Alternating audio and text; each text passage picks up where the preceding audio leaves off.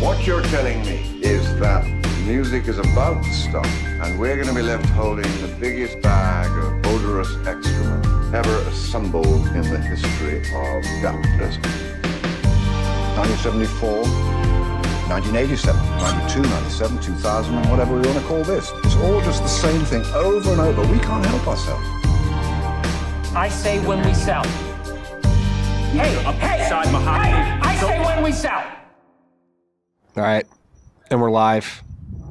Really excited for this episode, gentlemen. We're joined by Max Webster from Hive Mind Ventures, and really excited for this episode because it's going to be a bit of a different conversation to date. This is episode 15. We've had a lot of institutional investors, allocators, other venture fund types on the show, but we've really been focusing in on Bitcoin, the asset, and how it will fit into your portfolio, how it should fit into your portfolio with the digital gold thesis. And we've hinted at it in many episodes since we launched in May, but I think everybody on this call truly believes that is just the surface layer of what Bitcoin has to offer the world. And again, we brought Max on this week because he's on the cutting edge of where Bitcoin is really becoming a medium of exchange in the digital age. It's becoming the payments layer of the internet.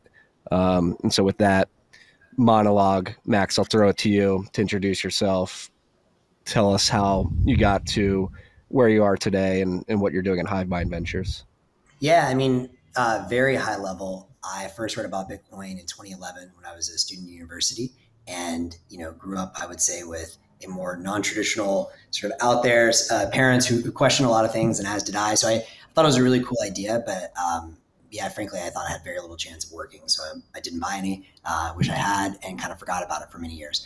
My other big obsession was with energy, and I think that's maybe one of the sort of unique perspectives I brought to this space. I also really just enjoy finding exponential curves or finding, where the cost of something is falling very rapidly. And so as I was graduating from university around 2011, 2012, I became pretty obsessed with the cost of solar falling off of a cliff. And for every doubling of cumulative capacity deployed, I saw the levelized cost of energy was coming down. I thought 20%. Turns out it was more like 40%. And so I got really excited about that. Jumped in the energy industry, did a couple of things, startups that totally bombed, then moved down to Mexico in early 2015 as the first hire at a startup called Bright, which was YC's first investment in solar in Mexico. I was down there for almost 5 years. We're now, the largest residential solar company in Mexico.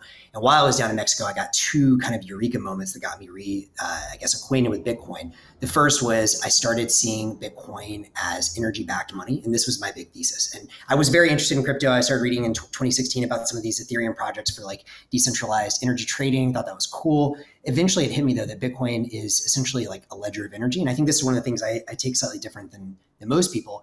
My hero is Buckminster Fuller. He called for energy-backed money. Tesla did, Ford did, all these people. And so when I started seeing, thinking about that, the university energy, the currency of the energy is calories, wherever you choose to demarcate it. Bitcoin is the purest form we've ever had on that. That started to help me separate the signal from the noise and realize I think it's going to be Bitcoin. I also, around that time in 2017, read the Lightning white paper and, watched Lalu and some of these guys talk about what could happen scaling that. And, I had some familiarity with how the internet scaled, the OSI model. And so I started thinking, I think that a lot of these other crypto projects are piloting interesting ideas. But maybe this is kind of a little bit like the web van moment, this is not the right rails to do it on, or it's, a little too early adoption wise. It's probably going to happen at higher level of abstraction on Bitcoin. But at that time, I was certainly not smart enough to be participating in Lightning Network development. It was super hard to run a node. And so I just kind of kept in the back of my head. Meanwhile, while I was living in Mexico, I saw that, a bunch of my friends, their parents were literally just storing in USD under the mattress because they didn't have access to, bank accounts in the United States. And half of the country was unbanked. I had friends from Argentina and Venezuela going through hyperinflation. And so for them, it was a lot easier to explain Bitcoin. And that kind of helped me realize that, in emerging markets, this was going to be probably more of a fit earlier on. So that all got me really excited about Bitcoin, did some work with Bitso and the big exchange in Mexico around payments with Bitcoin in 2018, quickly realized it could never scale on layer one, kind of became committed to the Lightning Network as this is our best chance of scaling and making Bitcoin actually useful. And so around that time, I moved back to San Francisco. I worked at a different venture fund, Version 1 Ventures, for about a year and a half. There I did all of our sort of climate energy stuff, as well as our crypto projects. And I tried to go in with a pretty open mind. We invested in all of the big Ethereum projects, Uniswap, Open, Nexus, all this stuff. And I really did try and, say, well, maybe there's a chance some of these other networks will be interesting for other kinds of computation. Basically became very jaded with that when I would ask all the other entrepreneurs, all of them, I'd say, I asked one question, like, do you run a full node for your ecosystem? Was basically told by all of them that there were exactly 0 full nodes being run other than by Infura or Alchemy. And so that's when I started realizing, I kind of started feeling like Michael Burry in The Big Short. And I was like, I don't think any of this is real. So I knew I had to come back to Bitcoin. And I knew that what was interesting to me was Bitcoin becoming interesting as the currency of the internet and the currency of the world. And so in about 2 years ago, I started Hivemind Ventures. And the thesis was essentially that the Lightning Network is what's going to make Bitcoin useful. And so Fund 1 was very focused on Lightning Network infrastructure. We invested in a number of companies, almost 40, almost exclusively Lightning Network companies, Lightning Labs, River, Lightspark, a whole bunch of early ones, open source projects like EllenBits, a whole bunch of that haven't been announced yet. And then over time, I started realizing that it wasn't just going to be infrastructure, but as we move into the Lightning Network application phase, that the things that were most interesting for Lightning Network, in addition to cross-border payments, which is, I think, pretty clear, was going to be around NOSTR and around AIs using Lightning for payments. And those are two really radically new areas where Lightning Network applications can thrive. And so today I kind of think as I move into my sort of next fund is we're moving into the Lightning Network or Bitcoin application phase. And I think that my sort of protocol stack that I'm investing on is Bitcoin as the decentralized monetary network, Lightning as the decentralized payments network, and Nostr as the decentralized data network. And those three things together will be able to build all of the ideas that you saw in crypto and many, many more. And the decentralized AI stuff is going to be a big part of that. And I'm sure we'll talk a lot about that today as well. Yeah, one thing to add, and I may embarrass Max a little here, but Max, when we met a little over 2 years ago, that was what really stuck out. When you were coming out of the transition from the crypto and web and Uniswap, and I don't think have met somebody that has gone through that kind of I don't know if it's trial by fire because we've all been there. We have stories about first going to crypto, but also really investing and being full in it and taking that step back and being honest with themselves, wait, maybe this isn't the right thing. And then also having that lens. We were chatting before the pod with your, I don't know what you call him, if it's a co-host or if it's official with David King, but similarly coming from the Silicon Valley background, it's not always a given, but it's a nice heuristic in my mind when you see folks coming from the quote unquote legacy world, because there's institutional, tribal baked in standards built into whether it's TradFi or the Googles of the world. And then they come in and find their way into Bitcoin, that it always was okay, this guy's on to something. So it's been awesome to see the past 2 years and navigating that and then going to the very edges, which I think of Nostr at the very edge of all of this. But I think everybody that's looked at it would agree there's a lot happening there that ties into Bitcoin. So it's awesome to have you on the show. Thank you. Really appreciate it. And yeah, I'm a big fan of all you guys. So excited to be here. I'm curious. I actually just want to jump in there of what was it like?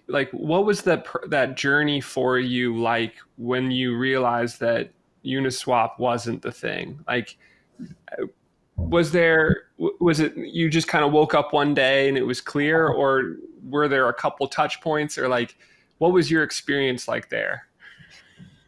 Yeah, well, I mean, I think I should be clear on this in that prior to quote unquote investing professionally in those ecosystems, I was already on the path to becoming a Bitcoiner. Like I mentioned, I read about Bitcoin in 2011 and did some pretty serious investigations in 2016 and 2017. And I wasn't 100% sold, right? I still thought other projects, at the time, Monero was pretty interesting and some other things. And so I really did try and keep an open mind. And so I thought, there are a lot of really smart people and funds, frankly, that are investing in these other ecosystems. Maybe I'm really missing something. And so I went in, I would say, with more of a Bitcoin lens to begin with, but open-minded enough to say, what am I missing? And to be frank, I mean, just asking all of those questions, literally finding that no one's running nodes, it's getting more difficult to run nodes. I think the way I describe it to people is very simply, I guess one of the middle models that crystallized for me is if you think about, two curves, right? There's the rate of like the size of your blockchain growing, right? That has a certain steepness. And then there's the cost of consumer hardware to run a full node. And that's the bandwidth, the storage, all that. That has a certain steepness. And if this one is steeper than this one, i.e. if your blockchain is growing way faster than it's getting cheaper and easier to run a node, then it has to centralize. It's just a question of when. And so I kept like formalizing that thought process over my year and a half, like trying to like see where I was wrong and no one could tell me I was wrong. I looked into all the DeFi stuff. I tried to understand, well, where's the actual yield coming from? I just couldn't identify it. And, you know, I really thought, well, maybe I'm missing something. And then after a while, you know, I will say this, it definitely gave me a certain degree of confidence where like, you know, I'm seeing, and not to say I don't respect these guys, these are all fantastic funds that are incredible in many ways, but, you know, you're looking at these funds you used to idealize, like E015Z or even Sequoia, like investing in FTX and stuff, and you start thinking, well, wait a second, you know, maybe a lot of people aren't thinking from first principles truly. Mm-hmm. And if you do that, then there's huge alpha, and, you know, fuck it, I'm going to do it on my own and see what happens. So. Yeah, it's so interesting how there's this misconception among altcoiners and the broader crypto world that Bitcoin maximalists haven't looked into altcoins enough. Like that's the assumption on that side of things is, oh, they'll get to altcoins because you know, there's so much excitement here and they just don't know about it. They're still on version 1 with boring Bitcoin.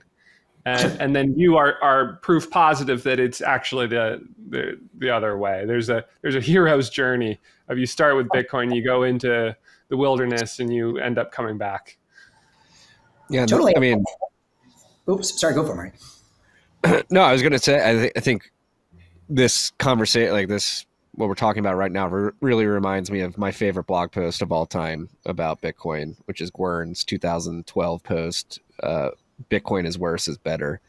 And I think to give the audience like a better understanding about what Gwern meant by that, I think you began to touch on it with how these systems, if they're going to be successful, need to be sufficiently distributed at the end of the day. Like, what in your mind gives you confidence that Bitcoin at the base layer has that sufficient distribution, whether it be full nodes, hash rate, private key ownership?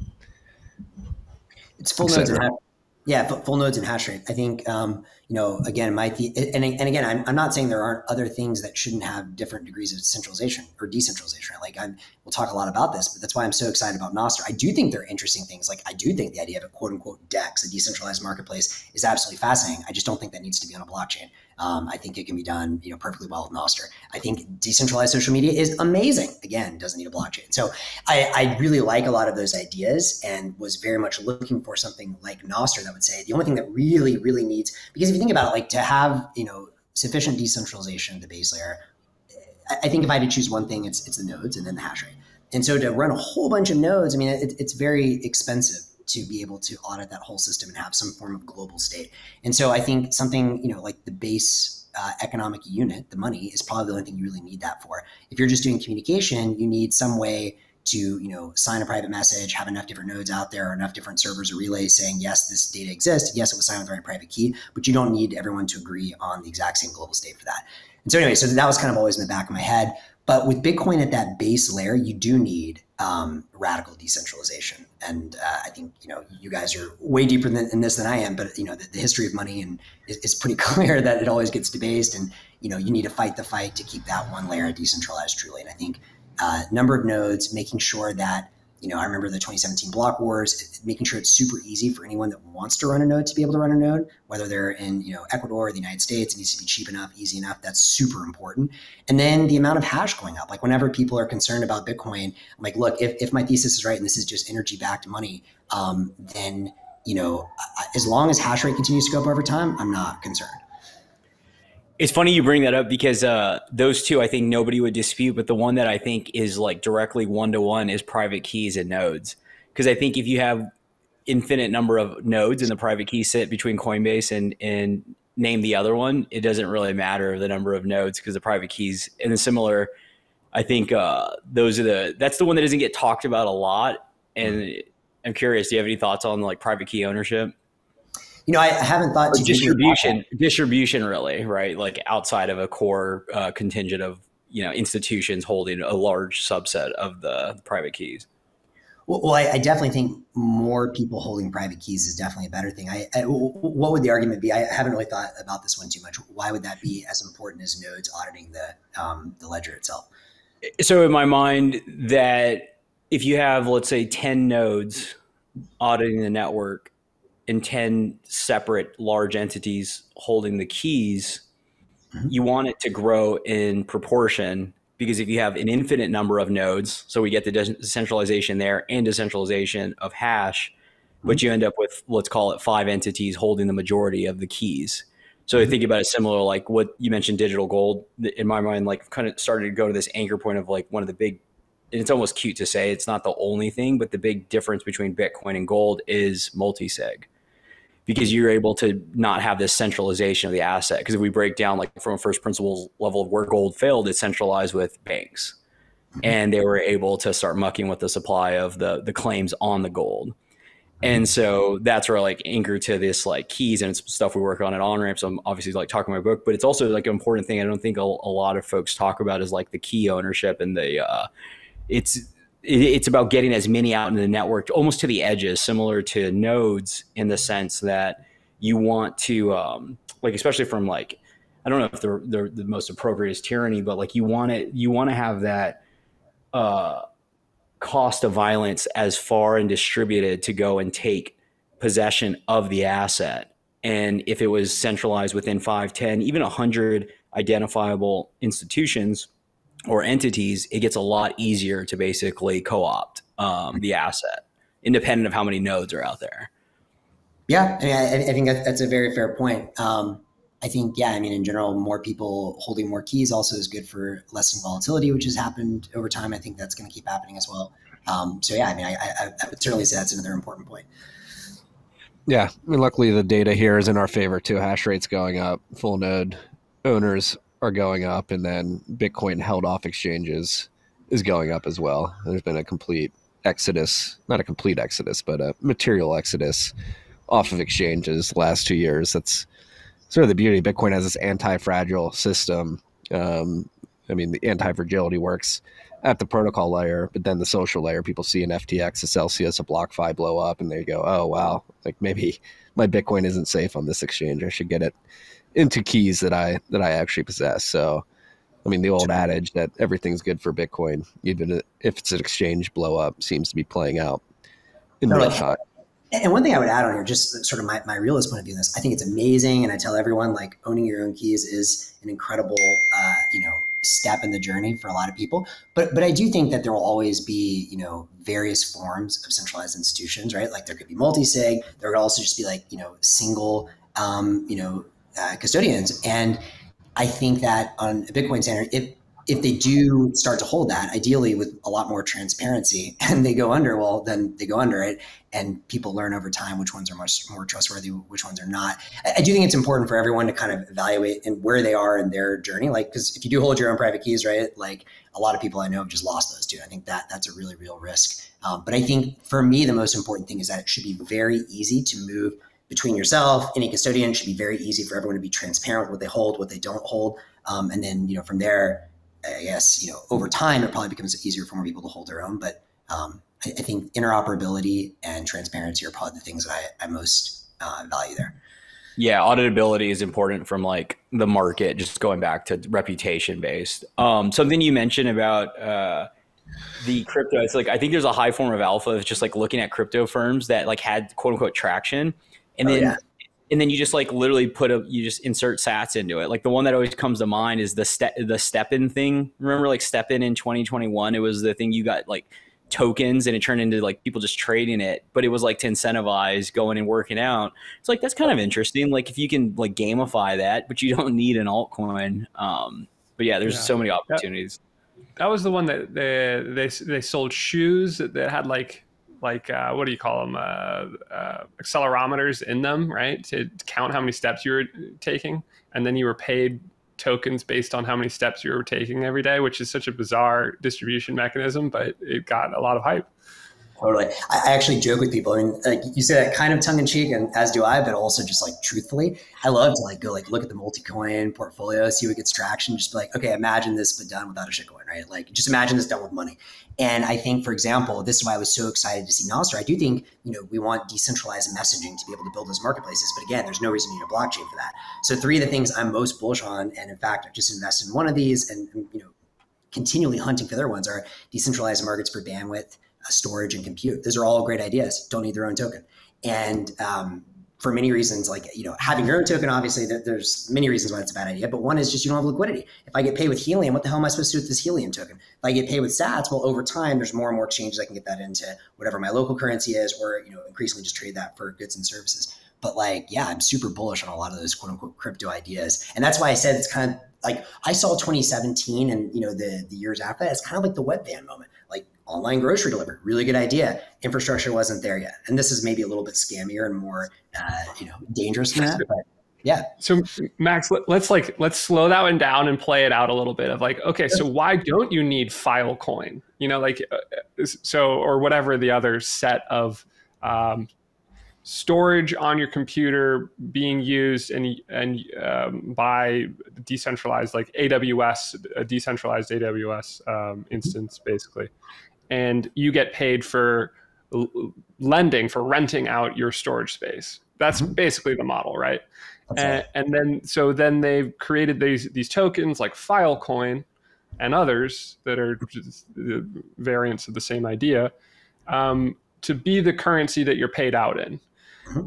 So why don't you need that to be baked into the system? And then how do sats replace that? Well, so I think there's 2 different ways you can look at this. One is you can just like have a very sort of like simple business model. And like, I'm sure you guys have heard value for value, which to me is really funny because it's like such an obvious idea. It's like, wait a second, you mean like I do something valuable and you pay me something valuable? Like it's almost like so obscenely simple, like, of course, that's what the economy should be, right? And so if you take this idea that Bitcoin is the best money, it's energy-backed money, and you're producing some kind of valuable work, well, that has some caloric value, and you're going to pay me in that. Now, there's 2 models I can see working for this. Model number 1 is I just pay you for the service you provide.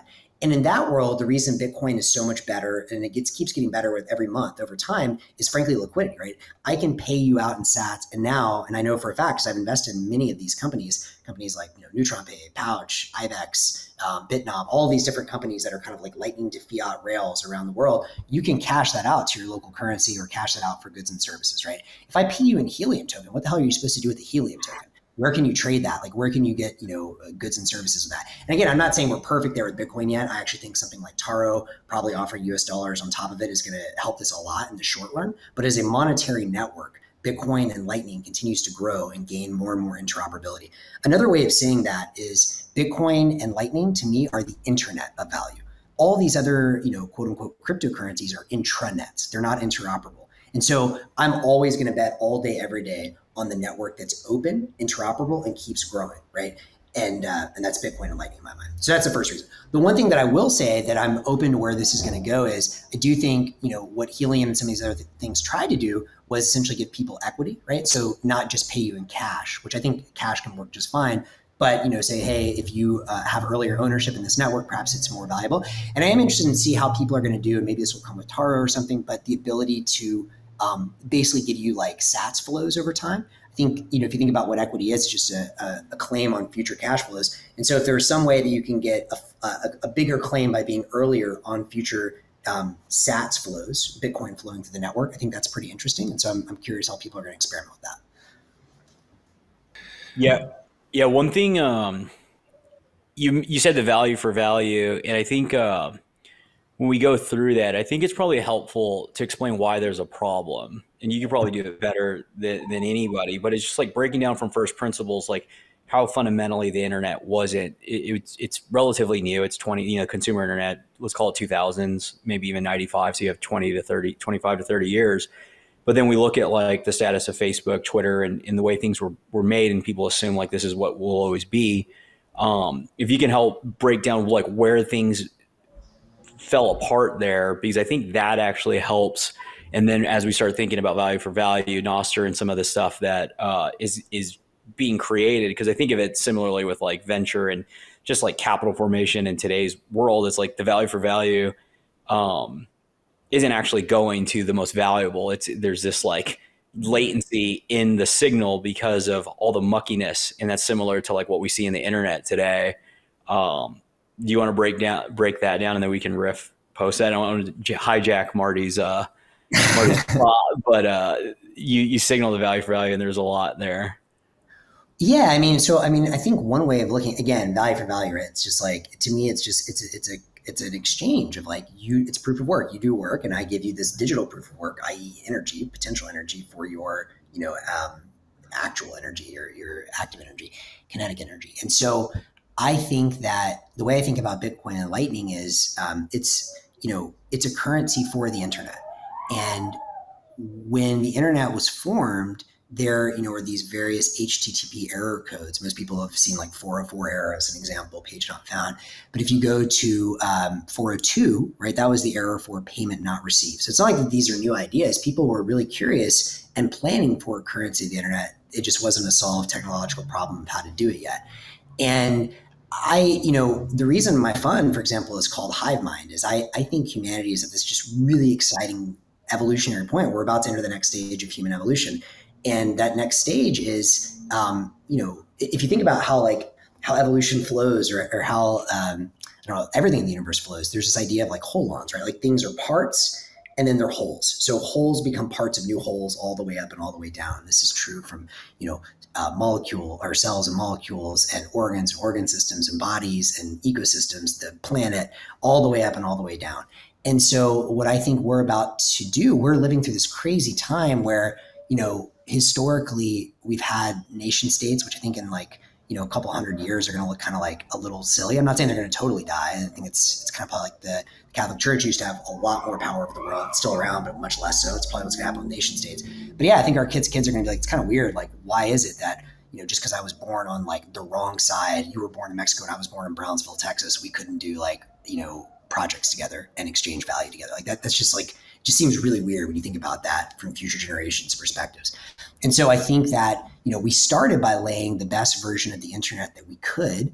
And when I say laying that, I actually mean like the physical infrastructure, the cables, and then obviously all the services that came on top of that, without having a native currency for the internet, and kind of trying to like make this like kind of Frankenstein system work with all of our legacy fiat currencies and payment networks that were just never meant for the internet, right? Like, I mean, if you have, an ACH transfer that takes you 5 days to clear, or a wire that takes a couple of days and $15, like everything else in the internet allows information to spread at the speed of light. And so money just can't match that right now. And so you have this just bizarre mismatch of information wanting to be free and being free, but not being able to develop business models around that because the monetary and payment networks don't work with it, right?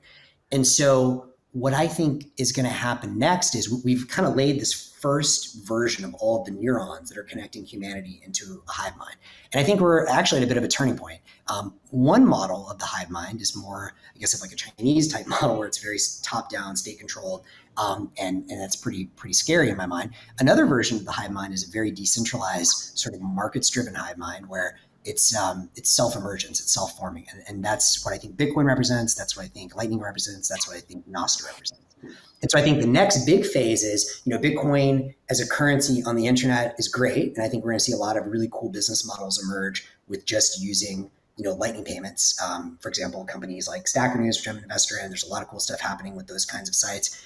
But then I think even the phase beyond that is we start thinking, well, if we now have this new currency and payments network of the internet, why don't we build an internet itself that's more in that shape or form? And that's what I think NOSTR is. We can talk about the architecture of that, but a more decentralized version of the internet.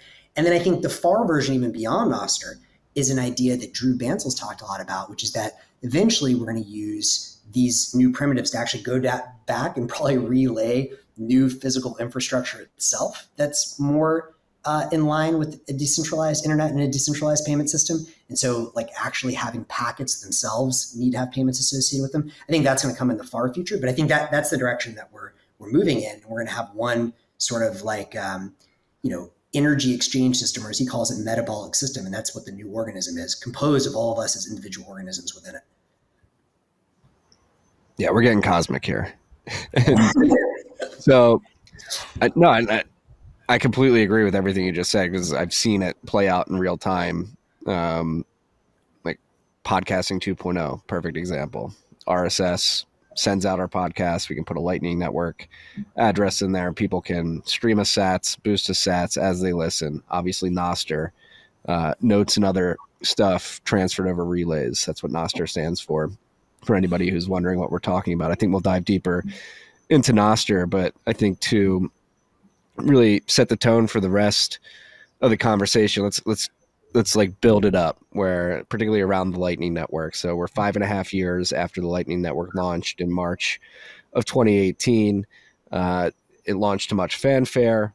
However, there are many out there who think for some reason or another that Lightning has not been successful. So I think, Max, I'm curious, just starting at Lightning 5 years in, like, where is it and why do people have these misconceptions? And then obviously we've mentioned NOSTR and podcasting 2.0, and you mentioned AI earlier. Where is it now? And then what are you seeing in terms of it being integrated into these other open protocols? Yeah. So I think the first thing I would say to that is, like, obviously, I would love to see this go even faster. Right? Like, who wouldn't? Like, I wish everyone was using Lightning Wallet, and I can't say that, we're anywhere near that. We have a ways to go. If you think about, I don't know what the most recent numbers are, but I've seen estimates somewhere in the order of like 200-300 million people-ish that have interacted with Bitcoin in some way. I'm assuming that includes Coinbase. Maybe you guys have better data on that. But let's call it in that like low hundreds of millions. That's, around 97 internet level penetration. And so I think kind of my big bet is that from 97 to 2007 is when you saw, Google and Facebook and Twitter. I guess Twitter came around a little later than that. But like that's when you saw a huge wave of all of these big successful internet companies first formed, Amazon. And I think we're living through that right now, literally as we speak. And so as I think about my fund as an investor, right, like, one of the tricky things is timing. Like, I'm pretty confident in where all of this direction is going to head. Trying to time the wave is tricky, making sure that companies are well enough capitalized to be able to ride it. But I think that, my last 2 years was very heavily focused on infrastructure, right? And we've come such a long way. I don't think people realize now, like, if anyone wants to understand how easy Lightning is to use, I would say download Cash App, buy Bitcoin, go to El Salvador, and like pay for a lot of things instantly for free from Cash App. That's a wild statement. A U.S. publicly traded company's payment app is my wallet in El Salvador right now, not theoretical, right? So that's one crazy example. An even better example, because I think that some of the nation state adoption stuff is cool, but honestly happened faster in some ways than I thought it would, is using it again as the currency of the internet.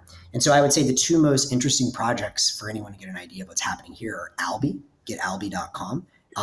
And on Alby, you can basically download a Chrome extension, which is your Lightning wallet, and use that for all kinds of experiences on the internet. One would be stacker.news, which is like Reddit, but you upvote with Bitcoin. And there's a lot of interesting implications around surfacing value and information and all kinds of other things. But again, that just works, right?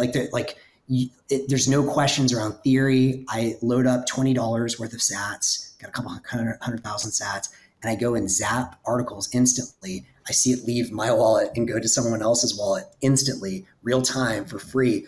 That's a real experience. So I think the last 2 to 3 years were kind of about laying the initial infrastructure. Another way that I sometimes think about this is like, we're kind of like, I think the Lightning Network, I don't think people have seen it like this, but it's kind of like we're laying the next railroad track. And I truly believe, the Vanderbilts and Morgans and like really big industrialists are going to be those that can kind of take advantage of, frankly, and capitalize on laying the track correctly, owning, some of the Grand Centrals that are sitting there routing. And I think those companies, probably a lot of them already exist. I think companies like River, Neutron Pay, Pouch, Block, IBEX, BitNob, and a lot of them are going to be in different sort of zones. Like, that infrastructure is pretty developed right now.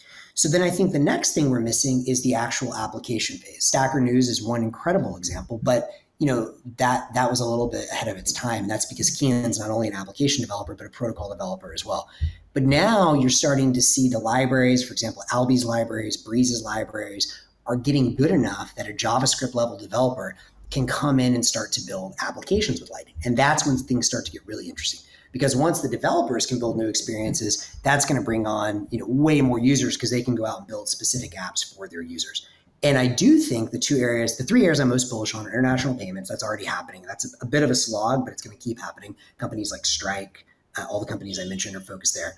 But the 2 areas that I'm most excited about are, when you look at investment waves, what is brand new, not trying to like tag on the old activity with a new substrate, but literally build up a new activity in a new substrate. And so I think NOSTR-based applications where you natively zap any piece of content or can natively conduct payments in any kind of NOSTR app, and I'll talk about what that means next or whatever you want, that's going to be huge. And then the AIs paying each other, which I know sounds very sci-fi and crazy, but the TLDR there is like, you're about to live in a world with, if we have billions of humans, I think trillions of artificial intelligences, and JP Morgan is not banking them, right? Like, it's just not going to happen. And so the ability for AIs to be able to interact with each other and other internet services at the speed of light, like information can happen, that just can't happen with the old payment rails. So that's why I'm so focused on NOSTR and AI use cases right now, because I think that's where we're going to see the brand new novel concepts that take the infrastructure from Lightning that's already built and just like bring it into the mainstream. Yeah, this is something Marty, this is something Marty and I talk about a lot. It's like we try to pontificate, or I figure out, is it the asset that goes up or the utility? And it feels like and this is what's exciting about what we're talking about. It happens in levels at the same time, where you're referencing, and there's stuff like Vita and others that are building like this native app that can be used in real applications. The example that I always anchor to, just because they're annoying, I think, for everybody, is like robocalls from spam. And if you can set up a way that they can ping a server to figure out if it is spam or not, and you have it a fractional amount of sats that are paid, and it just becomes a better experience for somebody to download that, figure out how to top up the wallet.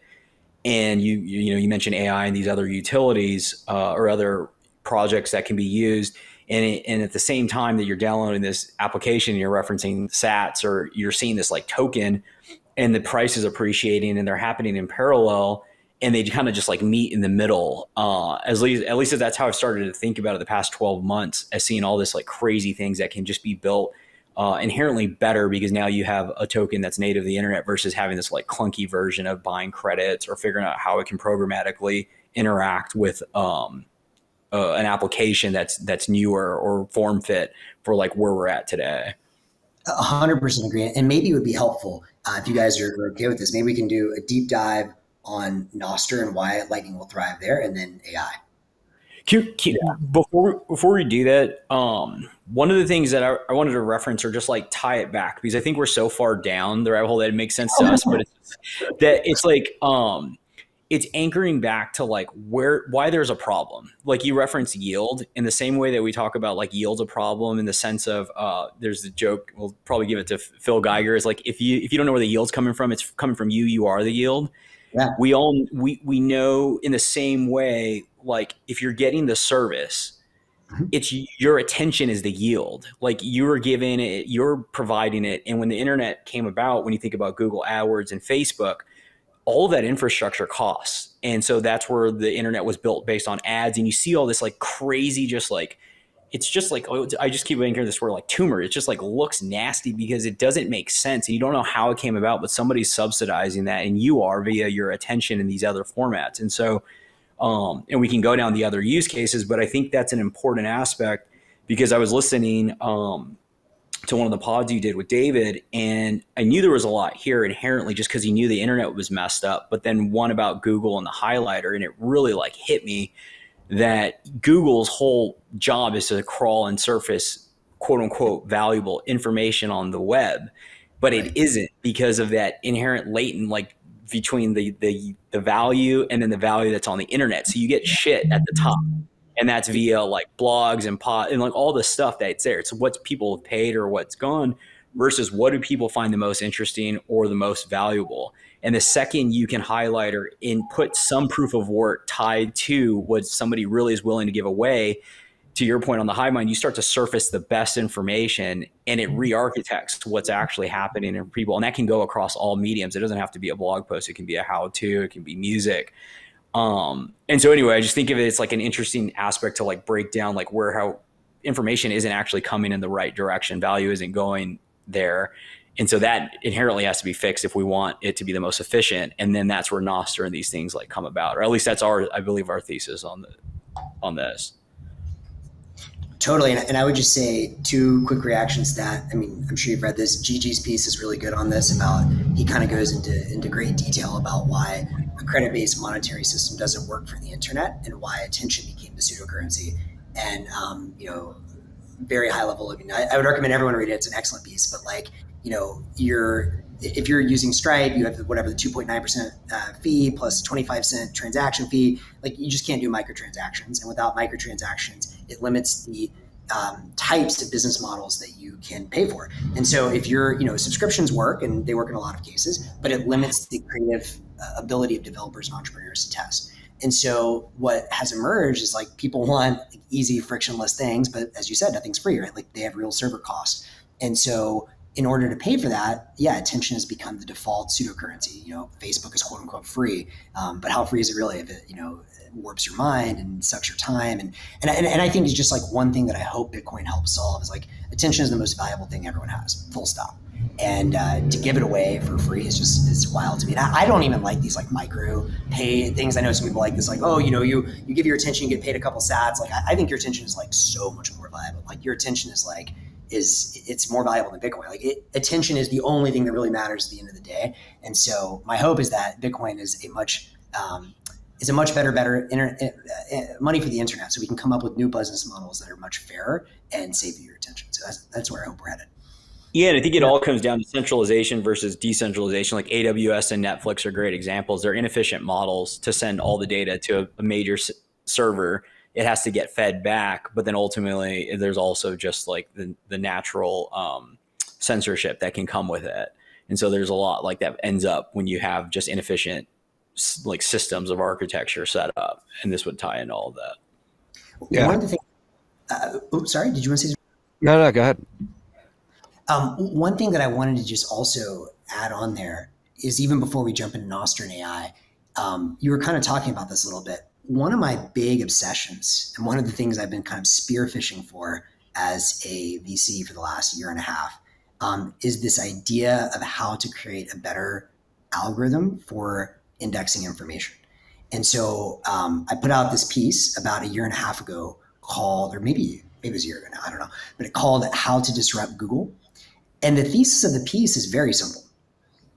Google came about in the early days of the internet when they started by backlinking. They had this concept of PageRank, which is basically trying to say if a piece of information links to another piece of information, if you can borrow from that first piece of information's reputation, then you can better index what's valuable and what's not. And so the way they kind of bootstrap that, to the best of my understanding, hearing this from DK, is they basically just started with stanford.edu. Anything linked back to stanford.edu was like, okay, this must be legit. And they kind of grew out from there. And that's worked for a while. And obviously it was a big breakthrough. That's why Google beat out Yahoo and all these other, worse indexed information repositories. But even, prior to me really getting into NOSTR, I've been noticing for years that Google is just becoming like really terrible, right? Like anytime I Google something, I'm getting SEO crap. It's not like real information. And so what I noticed myself doing was inputting whatever it is I wanted to search for plus Reddit at the end of everything. Same, I do that too. Well, it turns out we're not alone. Like as I was going down this rabbit hole last summer, I found there's a Hacker News article. I think it's the 11th most upvoted article in Hacker News ever. And basically like all of the nerds do this, like literally all of us. Or they add Reddit or Stack Overflow or whatever form because you want real human information. And so I started reading different people's takes on this, and I think some people had some really good ideas, but they were missing the Bitcoin piece. But my big takeaway was, what if we could do something like value rank or market rank, right? Which you basically can take information, and now that we have the only things that are scarce, human attention and Satoshis. And once we have Satoshis, we can now associate information and Satoshis together. That's a brand new human construct, a brand new fundamental construct. And with that, we can build much better indexing, systems. And it's not coincidental. Just, as Bitcoin came about, as the financial system was in ruins and collapsing, I think that this ability to associate information with scarce value is coming about just as LLMs are about to increase the amount of like information out there by orders and orders and orders of magnitude. I don't think that's coincidental. And so that's like one of the big ideas that I have been spending a lot of time investing in different companies, taking different approaches to that. Yeah, that is so interesting because The big theme here that you're hitting on is that the micro transaction currency that has been possible to have on the internet is attention. And then your ad payouts happen, when 1,000 people have seen something for, scrolling past a page for a fraction of a second. And that's what has been possible. But it's not the best system. And then two, machines don't give a shit about, what ad is on a page. They want the value. And I think, I guess we'll get into that a little bit more with AI stuff here, but that mega trend is just right there under the surface of like, if the internet as we know it is based on eyeballs and attentions and attention from eyeballs, but that's not how it's going to be when machines are trying to find valuable information and exchange what they need with other machines or resources in the physical world. And now there's an internet native currency that can travel at the speed of light and can be fractionalized to 2.1 quadrillion sats, and probably even beyond there, in order to satisfy every single possible use case of a fractionalized machine's needs. And when you put it in those terms, which I think you've done a great job of, like, that end state becomes so clear. I think we struggle to see, like, how is the internet going to be different 5-10 years from now? But if you think about that 30 plus year time frame, it's almost easier to see what end state things move towards, in that sense at least. And ladies and gentlemen, Jesse has been NOSTR BTC AI pilled in 25 minutes.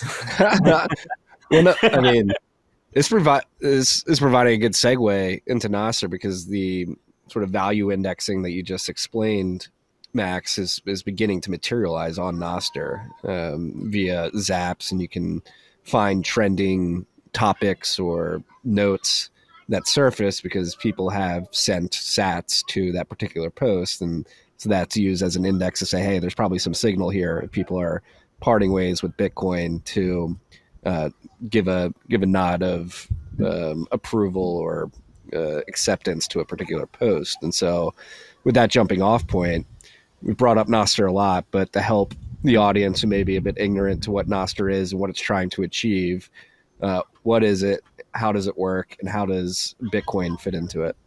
Yeah. So I think NOSTR is very simple. And because it's so simple, that's why I'm so excited about it. So it's nodes and other stuff transmitted by relay, which of course created by, a shadowy supercoder like Satoshi. That's somewhat of a pseudonym, fiat job. And I think that's a great sign, right? It wasn't like some corporation or something like that. And it was a little bit even tongue-in-cheek with the name, which I like. But the concept behind it is really simple, which is that our current internet works on a client-server model. And what that means is I have my client, i.e. I have like whatever the Twitter app on my phone or Instagram or whatever it is, and I send a message. I'm sending that message from my client, my phone, to their server. And that's a server controlled by a company, Facebook or whoever. Then another client, your friend that wants to see your post, makes a call, their phone does, to the Facebook server saying, give me this message, right?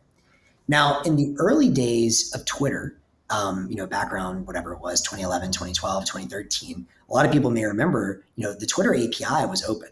And because it was open, you had all these really cool experiences that were built on top of it. Developers could basically take all that data, all that rich data from Twitter that, had a huge social graph and all kinds of people using it.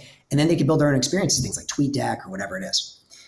Then around that time, I know that, basically they realized, well, shit, the only business model that we see right now, or at least the ones that, a lot of people in the company were pushing for, was attention, right? Ads. And if the eyeballs, to your point, Jesse, that was the currency's eyeballs. If the eyeballs are going to TweetDeck instead of Twitter, well, now all of a sudden we don't have a business model, right? And so they basically closed down the API, and the third party,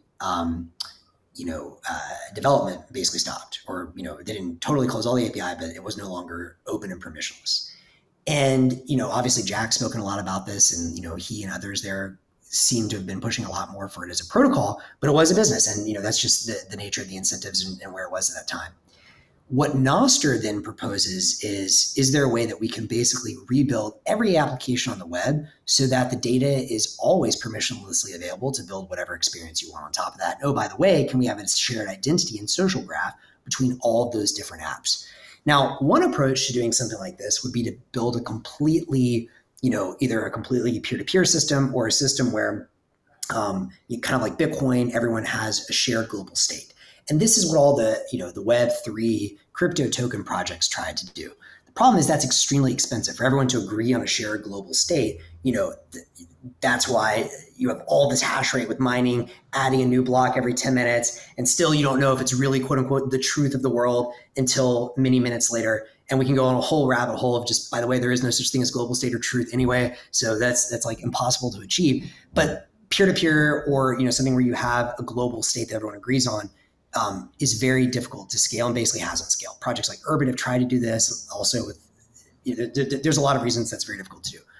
So what Fiat Joff realized though, is that maybe there's a middle ground, and the middle ground is we can still have effectively a client server model, but instead of having one server controlled by a company, what if we have any arbitrary number of servers, basically a marketplace for servers? And a relay is not exactly a server, but you can think of it like that. So the way Nostr works is it says, okay, from any of my applications, my identity is a public key. So it actually uses the same ECDSA elliptic curve digital signature algorithm that Bitcoin uses. So my identity in Nostr is literally just a Bitcoin public key. It doesn't have to be Bitcoin, but it's kind of interesting because that gives you a lot of cool properties. And from that, I can sign any message with my private key, and people can know with 100% certainty until ECDSA gets broken that whoever owns that public key signed that message. But instead of sending that to Twitter server or Facebook server, I send it to 15 different servers. And maybe some of those are in the US, and some are in Singapore, and some are in El Salvador, and some are in Nigeria, and it's pretty distributed. And so because of that, you have all these different messages. You can think of it as like have this giant global data pool. And with this giant global data pool, anyone can then go and access those messages and build whatever experience they want on top of it. And there's just like, this allows for so many things. Like I don't think anyone realizes how big of a deal Nostr is yet. In fact, I think it's what's going to bring Bitcoin mainstream. But what people have been focused on today is primarily social media. And so today you've got, these various clients like Damus, Primal, Amethyst, all these different clients that basically take all that data that's published to all these different relays and then surface that as essentially a Twitter-like experience. Now, there's two key differences between the Twitter experience that you had on the centralized app and in Nostr. One of those key experiences is that you can port your identity and social graph with you. So as an example, I created my private key that I currently use on Nostr in Damus. I then exported that, put it in my Alby wallet extension, was able to go and log on with Primal online or now on my phone with the same identity. And I have the exact same followers and follows. That's very, very powerful, right? That's the first like mind-blown aha moment. The second thing that we've seen is, and this didn't have to happen, but because all the Nostr developers were Lightning developers, we've seen what are called zaps. And this is like what I was talking about with Stacker News, the same concept where you upvote a piece of content. Zaps are natively integrated into most of these apps as well. And so what that means is all of a sudden now, unlike with Twitter where all I can do is pay with attention or hearts, now I can actually pay with value. And so there's so many other things this is going to open, and we can talk more about this, but like the Google indexing idea is going to work much, much, much better than I had even originally imagined in an old web world. I thought in the old web world that you would need to build a new forum like Reddit, which is, Stacker News, or you would use something like Alby and drop Satoshis on the old web and create what I call the Satoshi depth layer. But in this new Nostr world, because zaps are natively integrated, you have not only the value graph, which is who's app to, but you have a social graph and a persistent social graph. So this person, like for example, if a random account spins up and zaps, a study saying smoking is good for you, well, maybe that's like Marlboro or something. You shouldn't give them a whole lot of trust. But if Jack Dorsey zaps something, okay, that's interesting, even if he zaps a lot less because he has a reputation. And so there's a lot more you can do with that. But this is all just kind of phase one in social media. The next phase is where things get really crazy. I don't think this is what people have realized fully yet. Any application that you can imagine on your phone or on the web is strictly better as a Nostr app, full stop. And the reason is because if you can take that identity and graph with you to that app, you can now not only reduce friction to like sign in, but you can have brand new product experiences that were not possible before. So first it was social media, but then you're starting to see music apps. Wavelake is integrated in Nostr. It's an app where you can listen to music. Stemster is doing really cool stuff where you can build like tracks from the ground up. Like you can lay down a beat, someone can rap on top of it, remix it, all happening over Nostr. You're going to then see, Goodreads could get rebuilt there, LinkedIn, whatever you want. And the crazy thing is, then imagine you could build a new experience where you say, it could be a hiring app or a dating app or just whatever, a friend app, whatever. And you say, recommend to me the 10 people I should meet based on what they listen to on Spotify, who follows them on Twitter, and what books they've reviewed. Pretty interesting. And you can't do that in the old web. So those are some of the kinds of new product experiences that I'm waiting for. And the last thing I just want to throw out, and I'm going on a bit of a monologue here, but I think this is like very important, is marketplaces. And I think people are going to be blown away with how big of a deal marketplaces are on Nostr. Because if you think about what is a marketplace, all it is it's text. It's a bid and an ask. Well, that's what Nostr does. And so if I can publish my bid and my ask to multiple relays, all of a sudden what's going to happen there, I think, is you're going to get a shared backend, a shared order book, or a shared liquidity pool. And so if you, for example, imagine local Bitcoins, there are companies that are playing with this idea. You do everything, instead of one company that's, oh, by the way, easy to shut down, you can send your bid and ask to buy and sell Bitcoin to 15 or 20 different servers in 15 or 20 different countries. And lots of front ends can pop up to be, the easy way people interact with that. All of a sudden, that shared protocol level marketplace is going to destroy any company. Like imagine if all of a sudden Binance, Kraken, and everyone else shares the same order book, but Coinbase doesn't. Coinbase is going to get trounced. And I think that's the world that we're headed for all marketplaces.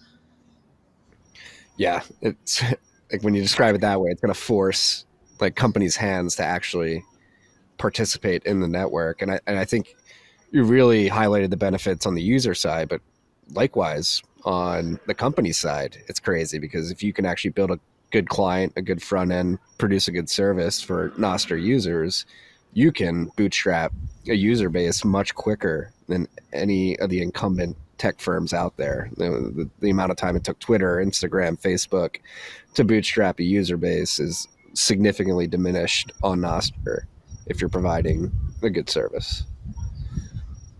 Yeah, it's network effects, the protocol instead of the app, which 100%. Like imagine if you build some super weird niche music app, like, or even like, I remember like the feature Damas put in for like left-handed users. Twitter's never going to put a left-handed feature on there because there's not that many left-handed users. People don't care about it.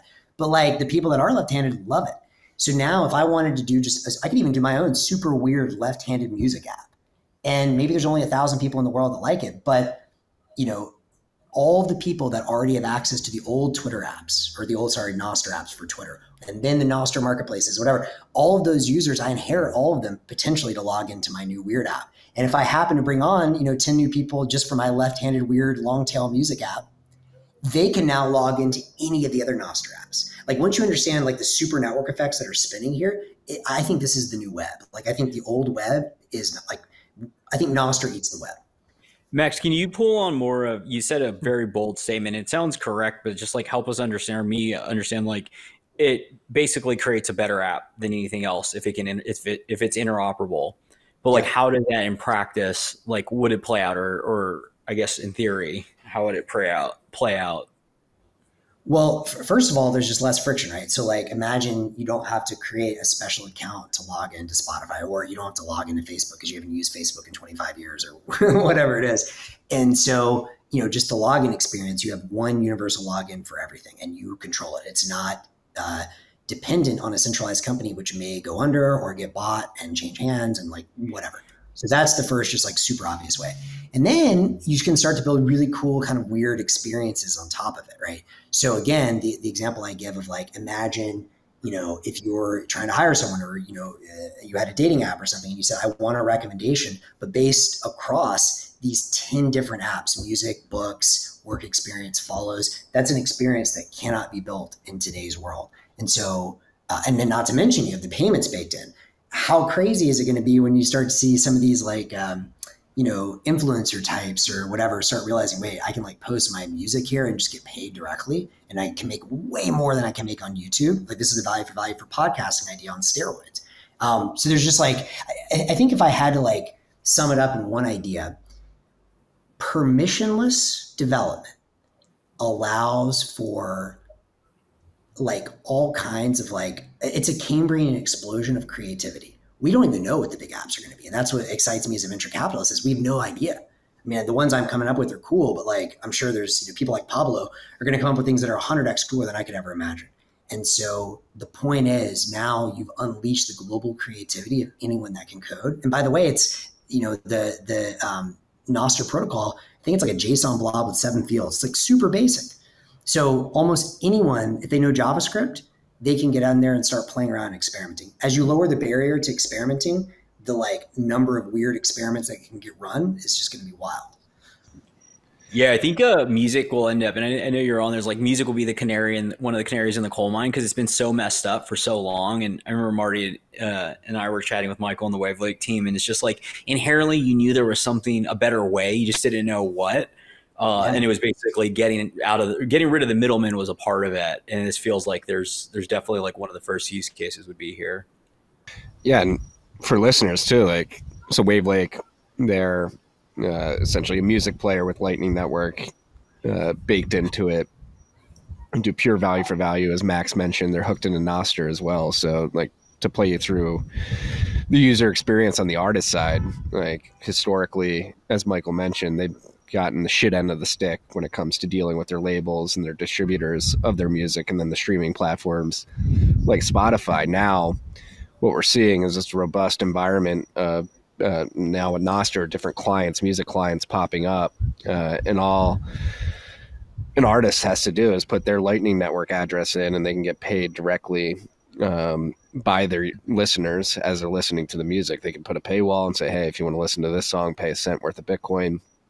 Then it gets really interesting too. Like, all these artists, they have bands, they have producers, they have managers. Like, you can literally get so granular that you can put not only your Lightning address in as an artist, but your bandmates, your producer, your manager on a per song basis, and automatically distribute revenues to them as they're coming in, which is pretty insane to think. And then Max, I think we could tie Lightning Network, NOSTR, and AI into one theme here, building on something that Pablo built, who you mentioned earlier, which is data vending machines. And this is, in my mind, one of the most exciting things going on in Bitcoin, AI, and NOSTR, and the intersection of the three is this idea of data vending machines, the ability to essentially tap into a market of AI agents that'll do tasks for you.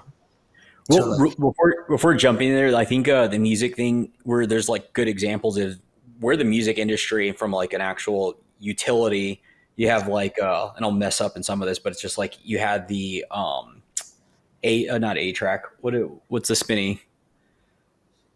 You had you had a vinyl, and then you went to like whatever A track, cassette, CD, and then when it went into digital form, like how do we consume music? You have like these different formats, whether it's like torrenting, or you just go and buy it directly via Apple, or you just pay for Spotify. And so it's starting to take these different forms of the internet, and it's still broken. Like, it's still I think musicians, we probably have to get the Wavelake guys on, because they'd be able to explain this better than us, but it's just like, it's been fucked for a long time, not just, 20 years. It's been even before that when it comes to the labels and the ownership and the distribution and who owns the rights. And so it's still like that, but now you start moving that further and further to the edges of like the value to it. And so I think you start it sounds so crazy when we talk about it, because it seems so far off, but within the past 10 to 20 years, that whole industry has completely changed. Totally. And before we dive into the AI stuff, I just want to comment on the music stuff as well, because I think this is really important to me on many fronts. One, some of you guys may know, I make my own music as well. I rap. And so one of the big challenges that musicians have is not just getting paid, but like my buddy and I, Pablo, we released under a couple of different names. One is AI, interestingly enough. And, we put it out there, and somehow we started getting a lot of people listening in France. When I say a lot, like tens of people, it's not like we have a huge following or anything, but we have no way of contacting these people. We have no idea who they are, how they found us. They listen to us every month, which is super cool, but Spotify is not sharing that information with us, right? So in this world, it's not just the payments, but it's also by having a platform where we can have that relationship with our audience and be able to message them. That would be like extremely valuable to us and for every musician out there. So I think there's a lot of ways this is going to subtly change. I also think the music industry is ripe for some pretty major business model disruptions. I was talking this weekend with my buddy who is a music fan, obviously, but also like a more traditional hedge fund guy. So I would not say he's as open on some of these crazy ideas like NOSTR. But, I forget the exact numbers, but something like, movies are obviously worth some multiple of the total music market right now. And esports and gaming is maybe like an order of magnitude more. It was a lot more. But his general point was like, look, like music is still very important to lots of people. For me, it's certainly the most important medium. A lot of people have a strong emotional connection to it.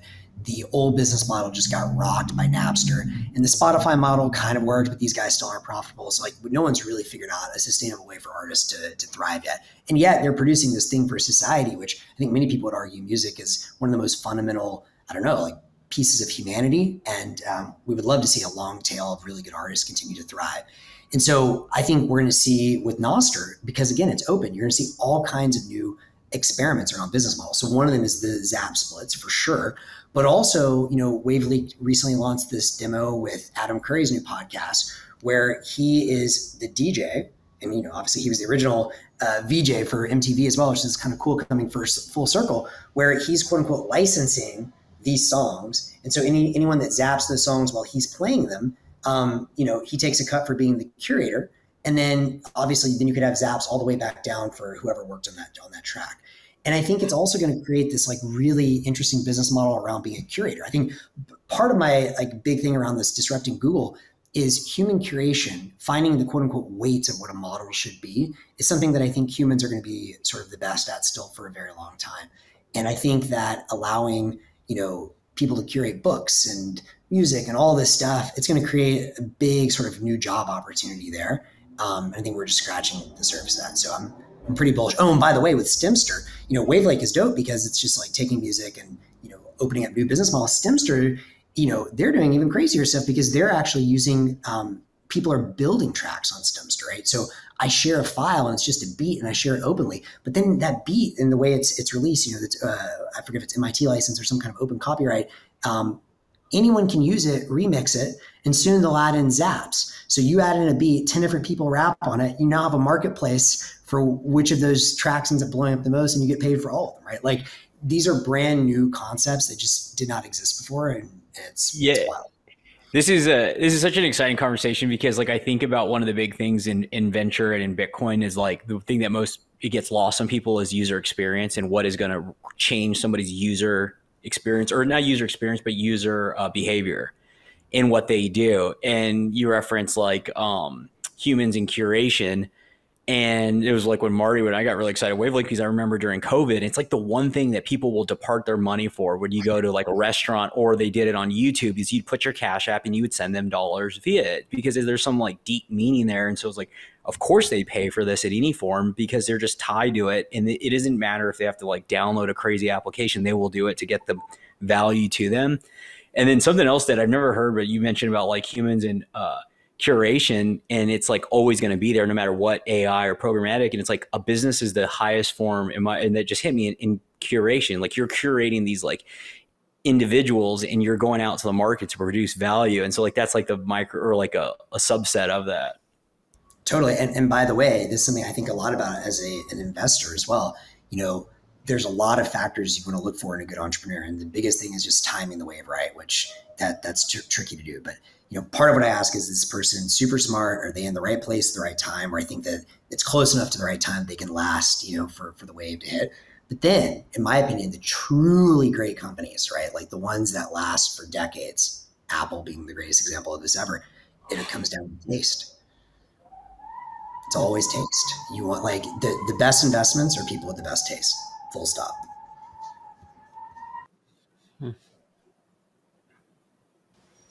Yeah. And pod.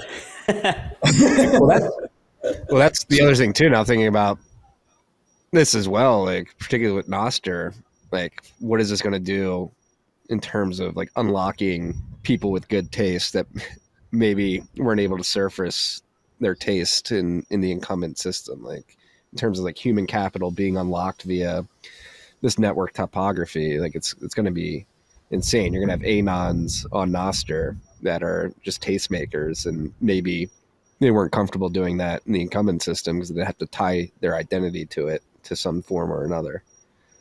100%. And you know, and a lot, and like, yeah, it's going to unleash, you know, people from all over the world can do this. And like a lot of like, you know, taste, that's how it's happened around the internet. Like a lot of, you know, modern taste came from weird, you know, corners of Tumblr, or probably 4chan at first, or weird you know, corners of Reddit. And then they went mainstream, and like, yeah, this is going to accelerate all of that. And by the way, someone else I saw, like an investor, I thought had some pretty good ideas. You know, one of his big ideas is that the meme economy still has not been well monetized. Like people that are able to make good memes, there's a huge opportunity around that. I'm not sure what it is yet, but if you're an entrepreneur working on that and you think you have a way to help the great meme makers monetize, I'm very interested.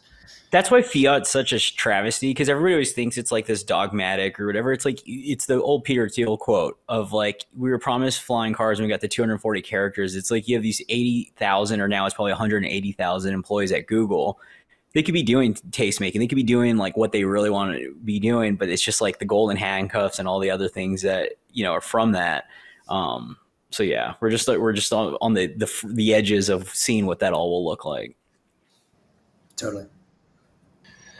Yeah. And that, I mean, I guess we can talk about AI now too. Like, because that's great. Like we're talking about human experiences here. And this is when Cody Lowe first explained what was going on with AI and L402. So Lightning 402 specification that Lightning Labs dropped years ago, formerly LSATs, but the law industry came after them for running with that, so it got rebranded to L402.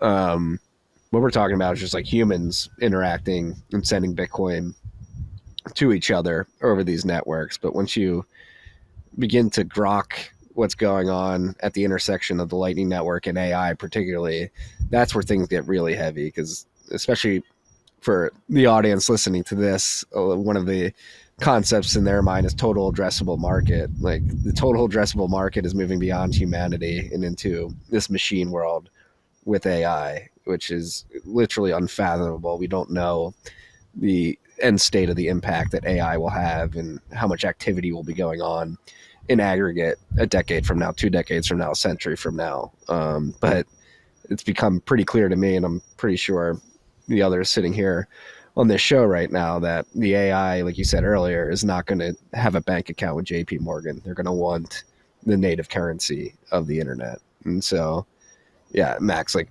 how are you viewing this intersection and the potential opportunity that lays before everybody? Well, I mean, look, there's so much to say here. And so I'll give maybe a little overview, but happy to go into any of the areas you want. I put out a piece on my blog, or an essay, hivemind.vc/AI, where I kind of go into everything in more detail. High level, I think, again, we're at a turning point. I think we're at a turning point in many different areas. AI, and when we say AI, there's a lot of different, you know, things that can mean. Large language models are what are getting most of the attention today. And you can think of that as just like a way to compress all of the world's information and like get information out of it faster than you can, for example, with a Google search. And then obviously do it in a way that's chainable with other AIs. But you know, again, it's like in some ways, I think it's both underhyped and overhyped. Overhyped in that I think this has very little to do with like consciousness or like, you know, whatever, like super intelligence. I'm very skeptical of a lot of those things. I keep an open mind, but I do think it's a very powerful tool. And it's a powerful tool that can, for the right users, amplify their own intelligence by orders of magnitude. So for, you know, really good software engineers are already becoming 10x or 100x engineers from that. And they'll probably be 1000x engineers. Same is going to be true for whatever it is you're good at. Like you're going to have a personal assistant that can amplify your own intelligence and abilities quite a lot. But I personally I don't really buy into a lot of this like AGI stuff very much. Although I'm happy to talk more about that if you guys want. But the term, sorry. Oh, so I was just like, oh, that's interesting. That I would have thought that you would subscribe to that AGI, you know, super intelligence, Nick Bostrom school of thought. But no, interesting.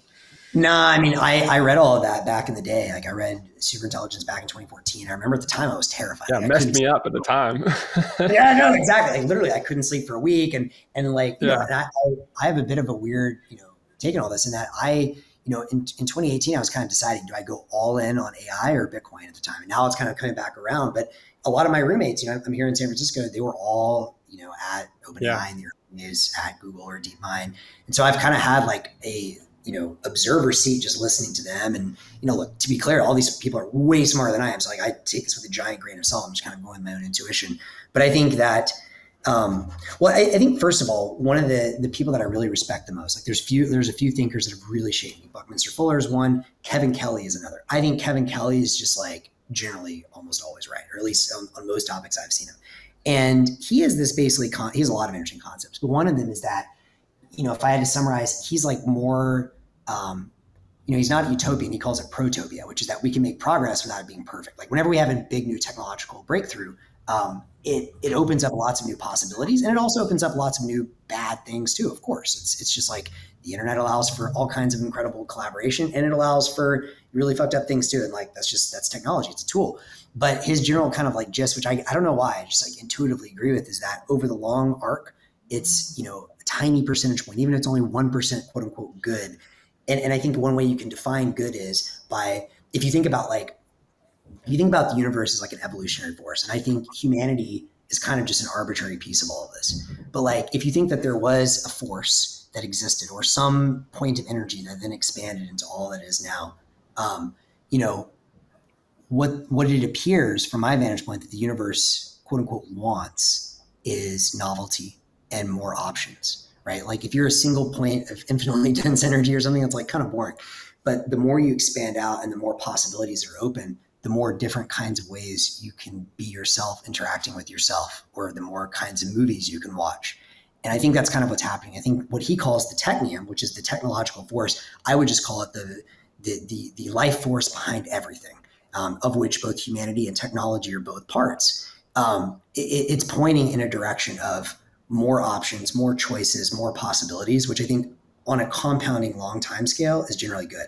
Now, one of the points he makes with AI, which I think is really important that I agree with, is that, a lot of the AGI folks, first of all, they have this concept that there's one thing that is intelligence, and that humans are quote unquote generally intelligent. And I just completely disagree with that. There's no such thing as general intelligence, and humans are not the top of the food chain either. Like if you think about it, first of all, what does it mean to be generally intelligent, right? Evolutionarily speaking, everything that's alive and here today and thriving is kind of equal. Like I saw, instead of having like an evolutionary like ladder, a better way of describing evolution is like a disc that as it spreads out in time, if it's still here, it's just as evolved as we are. It's just gone down a different pathway. So fungi and bacteria and cockroaches and alligators and all of these things have been around a really long time. And we all have different types of intelligence. And I'm not saying there's not something particularly interesting about humans. Clearly there is. But like, squirrels, so the example he used, they have this remarkable ability to remember where they've buried thousands of different acorns for many, many years. Humans can't do that. Is that not intelligence? It's a form of intelligence, right? And so I think this is one of the big things that I just take, major issue with, is like, I know people that are extremely intelligent, like on tests, right? Like they, one guy I know is an alternate for the US national math team, incredibly intelligent, way more analytically smart than I will ever be able to sniff. But I wouldn't say he's necessarily socially adept as much. And that's a different kind of intelligence, right? So I just think there's many different kinds of intelligences. And I think it's going to go much more like evolution, where there's going to be ecosystems of different intelligences, both cooperating and competing. And, the big heartbeat of life goes on. And anyway, so that's why I'm skeptical of AGI. But I think what's much more like, but I do think we're at a turning point. One option is we have these centralized top-down companies that, I am kind of afraid of. I'm not afraid of the AGI takeoff. I am afraid of, imagine the Chinese government or OpenAI or someone, even if they have good intentions, becoming so powerful and deciding, no, actually, we know what's best for all the other humans, and we're going to use this new superpower, because it is a very powerful tool to, restrict people from experimenting and trying things. And I think that's really dangerous. And that's my kind of fear. On the other end of the spectrum, you have a world where you say, look, the kind of like EAC, let it rip camp. And I'm not saying I'm all the way there. Like, obviously, like there are, I don't know, like nothing is completely black and white, but I'm generally in the camp of, the human mind is marvelous, but it's a subset of evolutionary intelligence. And the best way to like guard against something really bad happening is let evolution run its course, let, competing artificial intelligences evolve along with the super powerful ones you're thinking of, and blah, blah, blah. And that's kind of the mode that I'm looking for, is a more decentralized community of AIs that work in tandem with each other and with humans. And together we build this, decentralized hive mind with, call it 8 billion human minds, 8 trillion artificial minds or more. And we're using something like NOSTR as our open protocol for communication, and something like Bitcoin and Lightning as our open protocols for commerce. And that's the direction I see it heading. Yeah, that's a more optimistic, I forget exactly how Balaji frames this, but I think he said like this decade or the century is going to be a story of AI and China centralizing AI versus Bitcoin and libertarian values in the West, decentralized in a decentralized approach. And what you're presenting there is really the decentralized version of superintelligence in the future. And that's a much more optimistic one than the dystopian, top-down, authoritarian, Chinese dream that they will be heading towards. And hopefully, the free market capitalist nature of a decentralized version can beat out that top-down authoritarian style, because if it doesn't, then it is the dystopian dark future. But I think that the history of how communism lost to free markets might play out again over this century too. I took a very left barbell approach to this one morning. I was like thinking about all this and freaking out because I think Marty had texted me. He was like, I just went down this deep dark rabbit hole on AGI, and I was like, well, if Bitcoin fixes this, if Bitcoin's money, somebody has to plug in the computers. Like, they need fuel. So, and that's how you keep everyone honest in that world where you have infinite number of money. That's like in the proxy for today's world is like the military industrial complex, where you print these dollars and you take them from other individuals. And that's how you power, this like, dictator / kind of like overarching form of government. Versus in this world that we're talking about, like if you need to power whatever, whether it's nefarious or positive, like you need a form of money that cannot be printed, and they need to consume it to be able to function, to do whatever's needed. That is like the balancing act in that whole world. And if you don't have that, then we're basically not in a good spot. But if you have this unit that it's equally or as equally as possible distributed, that you can't print more of it, that starts to weigh the checks and balance on like how you can impose that. Yeah. And I think it kind of goes back to what I was saying at the very beginning, which for me, Bitcoin, like forget crypto, forget everything we think we know about money. Like if Bitcoin is just a ledger of energy, it's an energy backed money, and energy is the currency of the universe. And, we just look at evolution and how it's played out. Like again, the holon thing, holes become parts of a new hole, which become parts of a new hole. We're laying the neural, infrastructure for that next hole. And my guess is energy is still going to be the currency of that, because it's the currency of everything. And I think, this is, Drew gave that excellent talk at the last Bitcoin conference. I think he's just like correct. Like this is a new organism forming with metabolism, and Bitcoin is going to be the sort of digital representation of energy in that metabolism. So that's what I think. I do think it's maybe worth just mentioning sort of like some of the really cool stuff that can happen. Like Marty, you brought up the DVMs. I don't know if you guys want to dive into that. Yeah, no, I think just running off of what we just discussed, like, and I completely, since Michael, we had that discussion, I've completely backed away from the AGI doomerism. I'm not going to be a Luddite about AI. I think it's here, it's going to happen, and it's good for humanity. But with that being said, like the intersection of Bitcoin and AI, there's many ways in which it's materializing. Like going back to the energy, the L402 payment required paywalls that you can put in front of these API token calls, like that is actually like a step function improvement in how these AI companies can monetize. They know that they can ping their GPUs, present their end users with responses and do that profitably because they can get the money up front with Lightning. But then that's just the tip of the iceberg. That's just a mechanism to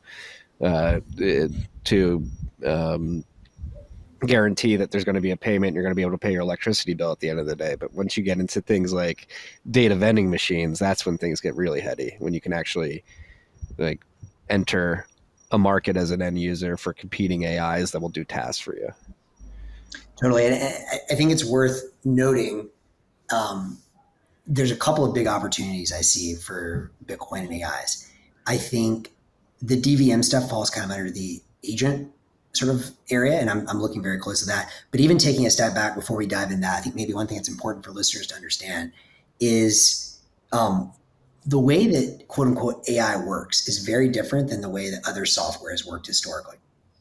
In the last big, like let's say enterprise software wave, you had X amount of money invested to create this new software product, and then you had effectively zero marginal cost of distribution.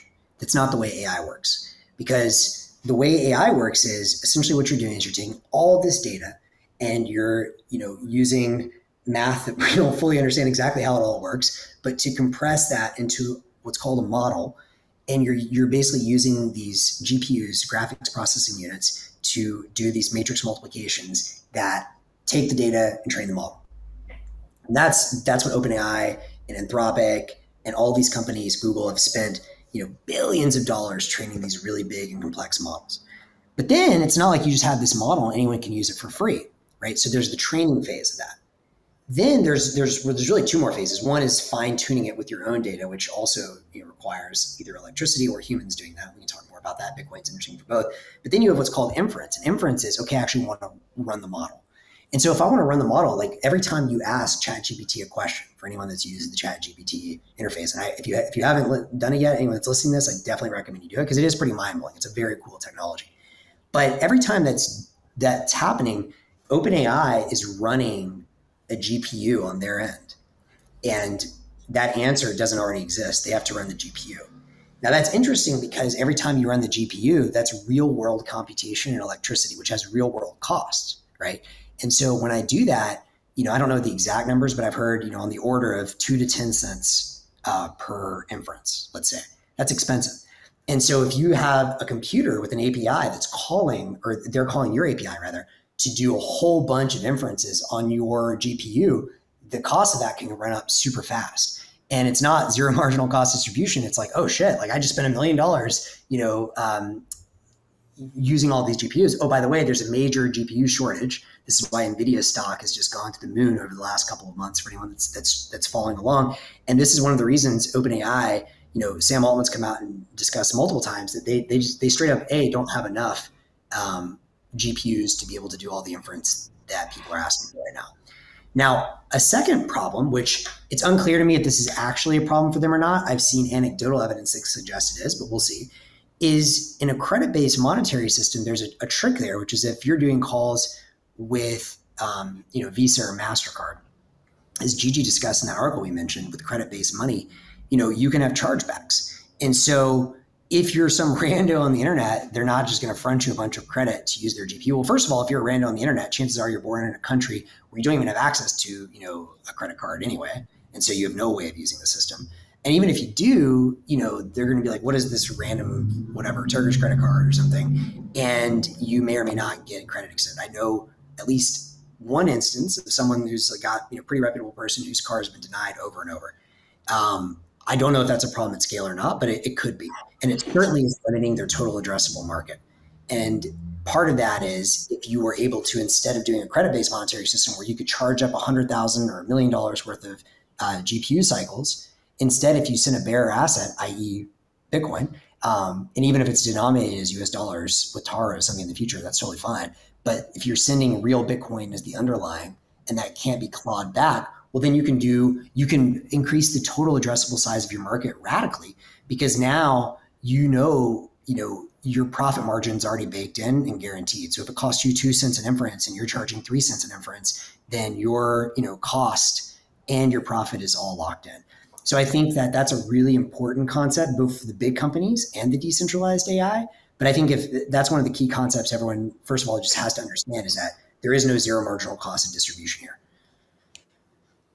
Yeah, and then to like throw an anecdote on top of that example, I mean, Cody Lowe, who we mentioned earlier, he's the head of developer support at Fedi, which is a company building in the Bitcoin space. And one of the modules that they're going to put in their app is LN Chat, which essentially allows you to get access to OpenAI's ChatGPT after paying a Lightning Network invoice. And he launched like the prototype for that called Matador. Yeah. And didn't even market it really, just put it on some like obscure dev forums and put it out on Twitter. And he went to bed one night and woke up and realized he had $2,000 worth of charges on his OpenAI account. It didn't matter to him. He had $2,200 worth of Bitcoin, so he made a little bit of money. But he said the most fascinating thing that he found from launching this and running this was he was getting DMs from developers in Nigeria and the Philippines who were saying, thank you for launching this. I've been watching people in the West use these models and I haven't been able to because I don't have a bank account. And so to Max's point there, like just this one developer hacking around on a prototype for just to prove that this could actually be a use case opened up ChatGPT to markets that previously did not have access to it. And wait, but Marty, don't you need a token for that? Yeah, it's called Sats. Just bring it full circle. You need to bring it full circle. You need Sats and you need the AI API token as well. It is an interesting point because like when we've been talking about all of this stuff, like a question that keeps coming in my head is who's going to do that? Like who's really going to, we can't even figure out how to use the internet as it is. Like, switching to NOSTR is going to be really hard for the average person, but there's a solution right there. There's the answer. It's entrepreneurial endeavors to like create workarounds that help people get things that they want, even if it doesn't feel like you're using Nostr. Like it feels like you're just using the web. Yeah, it's just going to be a better experience. Exactly. I mean, this is my thesis as a fund, right? Is like how to make, like, my dream world is like the average person didn't even know what the word Nostr means or even necessarily Bitcoin. Like they're just like, hey, I have an app that I make money on and it's open and it's cool and that's it. And so when you say, it's hard for the average person to come, dude, we're so early in all this. And so that difficulty is our alpha. Like that's like what I see my fund doing is like, how do I now invest in the companies that solve those problems? Yeah, it just obfuscates. It was something that I remember in early days in helping people hold their keys at Unchained and getting the devices. They get so angry, like you were making them go through that process. And I likened it back to like the 90s. And the alpha there was setting up the modem and the router, and you got access to the World Wide Web. And in this version, it's like you're actually securing an asset. You can put like value around that. If you secure it, you're going to have it in the future. It's going to accrue. In the same way here, it's just going to look a little foreign and clunky for the early adopters. And if you invest and you're allocating your building in the space, you're going to get outsized returns. And then in the future state, it's just going to be like, obfuscated all the way. And it's just like water flowing down the stream. It's going to be natural state of things. Yeah, everybody's going to be like, oh, it was easy. It was always going to be this way. It was inevitable. It was there. Yeah, we like Google and Facebook. Like, yeah. No, but I mean, and I think we're definitely tapping into like why Bitcoin is uniquely suited to serve this simple use case of paying a paywall and then getting access to an API token. But like where it gets really heady, going back to data vending machines and AI agents particularly, like this is really highlights why Bitcoin, particularly over the Lightning Network, is uniquely suited to serve the AI agent use case, is because AI agents, you want them to complete a task, they go out on the internet and they do it. And when I think of this use case, particularly and how Bitcoin fits into it, via the Lightning Network, for anybody listening who's not familiar with like the technical aspects of it, like Lightning Network has what are called like macaroon permissions. So you can essentially inject permissions into how Bitcoin is sent and received over the Lightning Network. And what we're going to be able to do, what you can already do, but is very nascent right now, will get more mature moving forward, is you can use these macaroon permissions and then give these AI agents like allowances and say, hey, go out and book me a ticket back to Austin between these dates, between these prices. You load up the wallet, And then eventually when all the airlines adopt Bitcoin and accept it, it'll be able to go out and use the Bitcoin it has as an allowance to go complete that task for you. And when you think about the amount of time that's going to unlock for individuals, that's insane, number one. But then number two, like, you're going to give that AI an allowance and it's going to go out and spend it, and it could spend it with another AI agent. Like, if it can't complete the task, it's like, all right, I know that you may be able to complete the task. Here's the Bitcoin to go do it. And when you think about the insane market dynamics that can evolve from that, it's hard to even think about. It's hard to even fathom. Yeah, no, Max, you talked about this previously on like your dream. And it's, I think, like when we break down, like basically managing your own GPUs from a data privacy perspective, and then ingesting the data that you're allowing from your personal, just kind of ecosystem of applications that you use, sending an agent to go complete task or be able to manage all of that. And that goes from a micro example of an individual, but then to like businesses and the data that they have that's unique to them to wrap around a model. It's just unforecastable the amount of like efficiency that will come from that. Well, so yes, 100%. And I think the other thing that it allows for, so efficiency, data privacy, all those things are great, and they will be big. But I think the really big opportunity here is going to come from the long tail. And what I mean by that is, and so going back to the data vending machine, Pablo came up with this construct where I can send out a job request to the NOSTR network for anything. And anyone can come and fill that request for me or compete to fill that request for me. It's basically, it's just a way of bringing markets to completing any task. And so if you want to call something closer to AGI, it's this. It's taking any task, deconstructing it to its constituent parts, farming each of those parts out to an open free market, i.e. NOSTR, and then paying that. And, I think it's going to end up being Bitcoin. And so to give you guys an idea of like what this could be, right? So the first thing that he was doing with the data vending machine was he has this really cool app called highlighter.com. And highlighter.com is kind of like, if you guys remember Rap Genius back in the day, I was a pretty big fan of that site. And basically is like a crowdsourced annotation for rap songs. Then they raised a whole bunch from Andreessen and tried to do everything. And then, it never really went anywhere.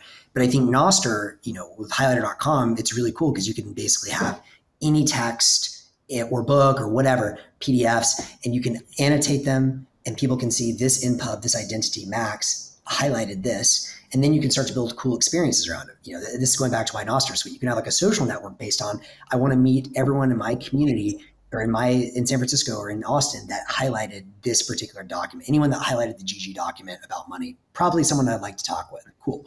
So you can build all those cool experiences around. So one of the things that Pablo then wanted to do was, okay, well, I want to be able to bring audio into Highlighter, right? And so instead of just doing this for text, could we do this with podcasts? But obviously podcasts are in, voice, it's audio format. And so his first idea for the dating vending machine was, what if I could just, drop a link to a YouTube video or a podcast like this one we're doing right now, and you could basically have the entire NOSTR network compete to run models to do transcription for me. And so someone could run like Whisper or whatever open source model or closed source, like whatever they want, or they can have a human do it, right? But that's probably not going to be cost competitive, but try and create these different podcast transcriptions for me. And so you can have like an open market for podcast transcription. They can have different prices. They can have reputation that builds up over time. So as your reputation goes up, maybe you can increase your prices, blah, blah, blah. And then you can like have your bot or agent set parameters around how much reputation matters to you, how much cost, all these different things. But then what's really crazy, because of the way this works, everything in NOSTR is just a kind, or it's just like an event that you can chain with other events. And so then you can start to have all kinds of, well, you can have very specialized versions of what we just talked about chained together with other really, really interesting events. So the first example he gave was, okay, podcast transcription. Maybe OpenAI has a pretty good podcast transcriber, but what if I want to get super specific and I want to have a Bitcoin podcast only transcriber because there's Bitcoin vocabulary that the OpenAI model just may not know about. And so this is what I was talking about, fine tuning. You take a model off the shelf and then you basically, wrap your own data into that, or the data that you're interested in. And so then you could literally have someone that says, hey, I'll run the generic podcast transcriber for this cost. And it's pretty good. But then you could have someone that says, actually, I only do Bitcoin podcasts. So if I hear a term like the halvening, I know like what that means and how to transcribe it, whereas the generic model might not. But then you could then have someone else that comes and says, yeah, that's really great. But you know what? I want to have a model that only transcribes podcasts for the last trade. And that's it. That's it. But because we've trained only on listening to you guys, to Michael and Marty and Jesse talking, like we know exactly what phrases they like to use. And so we're just the best in the world. No one can beat us at transcribing the last trade. And in the current world, that just like, there's no way OpenAI would ever do that. It doesn't make any economic sense. But if it's a giant free market, this is exactly what happened with the internet, with Amazon, when they said, okay, books. In a bookstore, you can't have these weird niche long tail books because it doesn't make economic sense in Barnes & Noble, but you can on the internet. Same thing's going to happen here. You can have all this weird long tail niche kinds of models that maybe only 10 people in the world will ever use, but whatever, you're still making money off of it and you're running the computer at your house, so who cares? So I see, first of all, that's like the first big area this is going to unlock is like the long tail of niche, but very interesting or successful models. Then you start to chain those together, and this is where stuff gets wild. Today, one of the biggest kind of darlings of Silicon Valley is LangChain. LangChain started as an open source framework for chaining various data sources and bots or agents together.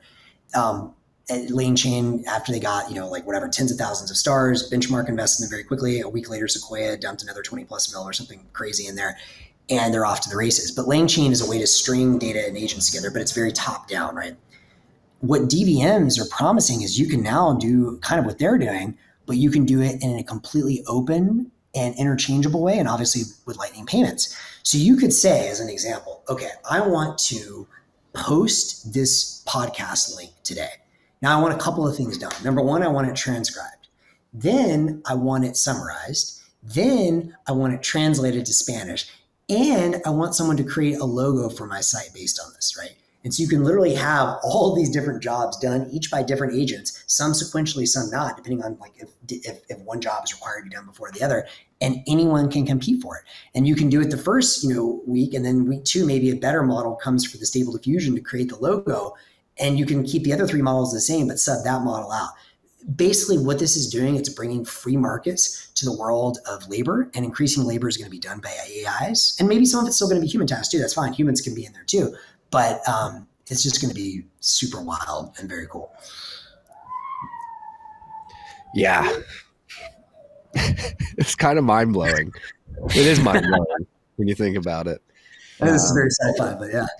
No, but I think to bring it back to like our audience, like who we're speaking to, I think the reason we brought Max on is to highlight like this part of the Bitcoin, and kind of like Bitcoin is beginning to leak out of the bubble that it's been confined to for the first 15 years of its existence, and really find product market fit at the medium of exchange level with these other open systems. And I think in the context of high net worth individuals and institutions that are looking at Bitcoin, I don't think any have really dug this deep into what Bitcoin can offer. They think of it again as digital gold, this inert asset that'll sit in a wallet and accrue value over time. But I think it's really important. I've said this in the past, but I think this episode really reinforces it, is that the distributed network and the layers being built on top of it enable things that were literally impossible 15 years ago until Bitcoin launched. And that, when you're trying to value Bitcoin and put a total addressable market on it, like again, what Max just described, I don't even think we can fathom what the total addressable market is at the end of the day, because we don't even know the type of use cases that are going to be enabled by AI. We literally can't think of them. And just to bring it to your audience on all of that, right? Like, I mean, obviously, I think there's, if you're thinking about this from an investor perspective, there will be Google-sized companies that are built out of this, no doubt, right? Like, think about it. Like, if you have the opportunity, even if you just wanted to train the really big model out there, right, to compete with OpenAI, I think one big secret right now is, there's this whole concept of hallucination, which is sometimes the models just like make shit up, which, to be fair, so do humans, but like, it's going to be very hard to go from like 80 or 90% reliability to 100% reliability. And the big reason for that is because, well, what does a model train on? It's trained on the internet, right? And like, there's a lot of great stuff on Reddit. There's also a lot of crap. And how do you distinguish, what's good and what's not? So I think a secret that the NOSTR and Lightning community has is we have this market rank or value rank concept. So I'm pretty bullish on big models finding some way to incorporate market rank to basically create the best foundation models in the future. So that's one thing. I think it's going to be very useful for fine tuning. This is something that Stackwork has kind of done. Like, hey, I want, you to say like, which of these options is better? Like, not just image labeling, but like which, poem do you like more or whatever? And you can pay people sats to do that. I think that's going to be very interesting. So there's going to be all kinds of interesting, investment opportunities. That's what I spend, basically full time is trying to find what are the 1,000 or 10,000x of intro opportunities. On the other hand, the very simple TLDR for anyone is just buy Bitcoin and hold it. Why? Obviously not investment advice, blah, blah, blah. Don't sue me, blah, blah, blah.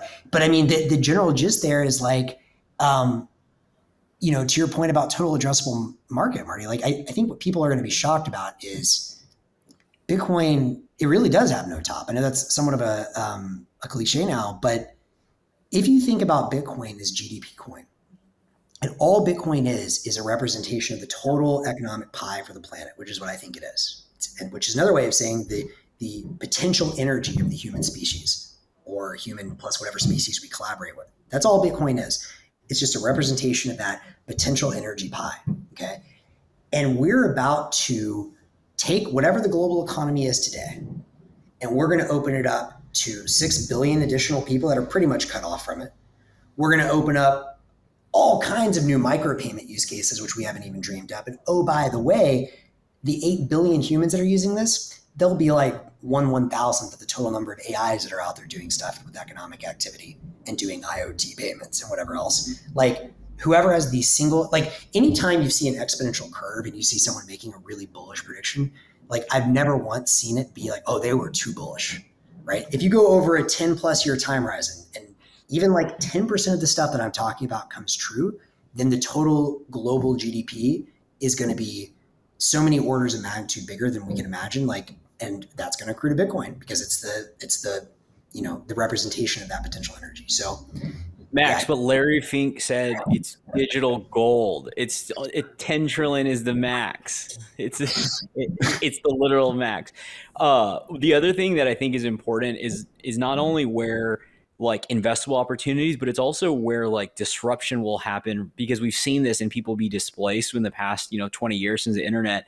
It's just recognizing earnestly, or at least giving enough of a, inkling, like to look into music, telco, all the things that we know essentially this will touch. So you can start preparing, or at least knowing that the model that you've lived in the past 20 years will look very different than the next 20 years. And so, yeah, I think that's an important function of all of this because the world's going to change faster than we could ever expect. It is. And if I had to leave one additional message on that, like obviously, bullish long Bitcoin, that's cool. But I think that all of the like fear and stuff that I hear, and it's easy, like believe me, like through COVID and being in SF, like believe me, I got in my own like fear and doom cycles, and it's very easy to do that. I think it's frustrating and sad or whatever.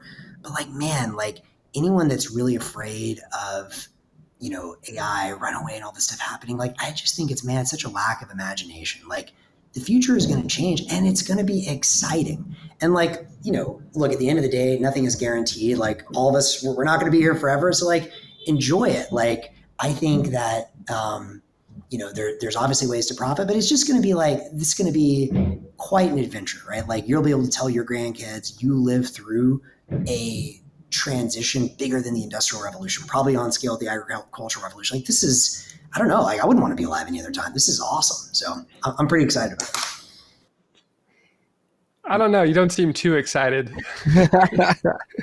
No, I mean, this is like, considering the macro backdrop right now, very contentious election season here in the United States. Obviously, there's war that's broken out in different parts of the world.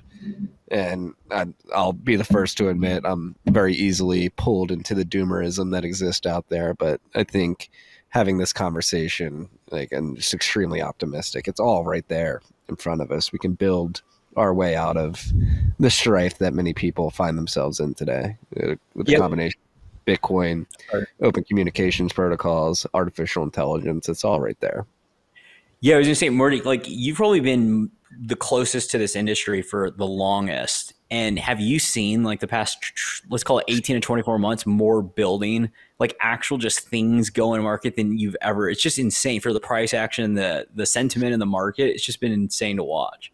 No, and I think it's a bit ironic too, because I think technically speaking, this is the longest bear market that we've seen. I think it's on like 490 days now at this point. Yep. And I got in 2013 and 2015, comparing this bear market to 2015. I mean, 2015, I mean, I was pretty plugged in back then. People thought Bitcoin was going to die. They were convinced. Everybody had exited Bitcoin Twitter. Nobody was talking about it. Like, you had to go to bitcointalk.org or the dev mailing list to see anybody who was still excited about it. And again, it's ironic because this bear market's longer, but there's never been a more bullish fundamental landscape within Bitcoin than there is today. What's going on? I've said this on episodes in the past, but like the inflection points that we're hitting on multiple points, whether it be custody at the protocol level or building at the Lightning level, like Max mentioned earlier, like the dev kits are all hitting a point of maturation where it's easy for anybody to plug in and add Lightning to their businesses, their services. The implementation diversity that exists out there is pretty robust. The amount of eyes that are on the code bases is larger than it's ever been. And then true companies providing actual value and utility to individuals. Like the landscape of the industry has never been more robust, which is, again, ironic that we're suffering through the longest bear market of all time. Yeah. But again, as Max has mentioned many times, this is where the alpha lies. Like, being able to recognize and see through the noise of people saying that Bitcoin can't scale, can't do these things is where the alpha is, because we see it every day. It's happening, whether you realize it or not.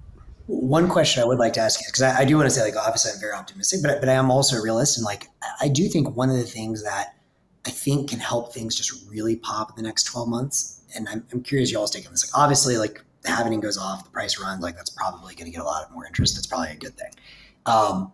But I will say that, you know, this kind of bottoms up adoption of like actually using sats and being able to get in and out of sats in your local currency in emerging markets, I think that to me can be a pretty clear path forward. I think for some of the older, more legacy, for example, tech companies, like, you know, I've chatted a lot with Cody as well, and I sponsored his last hackathon, like following all that pretty closely. I mean, the engineers love it. They want to do it. A lot of like compliance people are just like, dude, we don't want to have to deal with Bitcoin. It's a pain in the ass. Like, it's cool, but like, we just don't want to deal with it.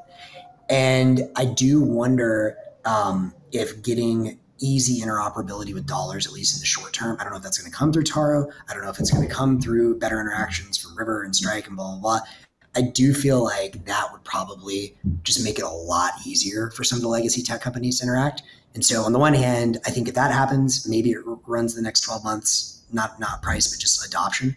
On the other hand, it could just go all bottoms up from places like emerging markets, and like the US is later to adopt just because, you know, they see it happening somewhere else and it's like, okay, we need to change our tune. I'm curious if you guys have opinions on that. And, you know, I just have to say it on the record because I already get in trouble enough behind the scenes.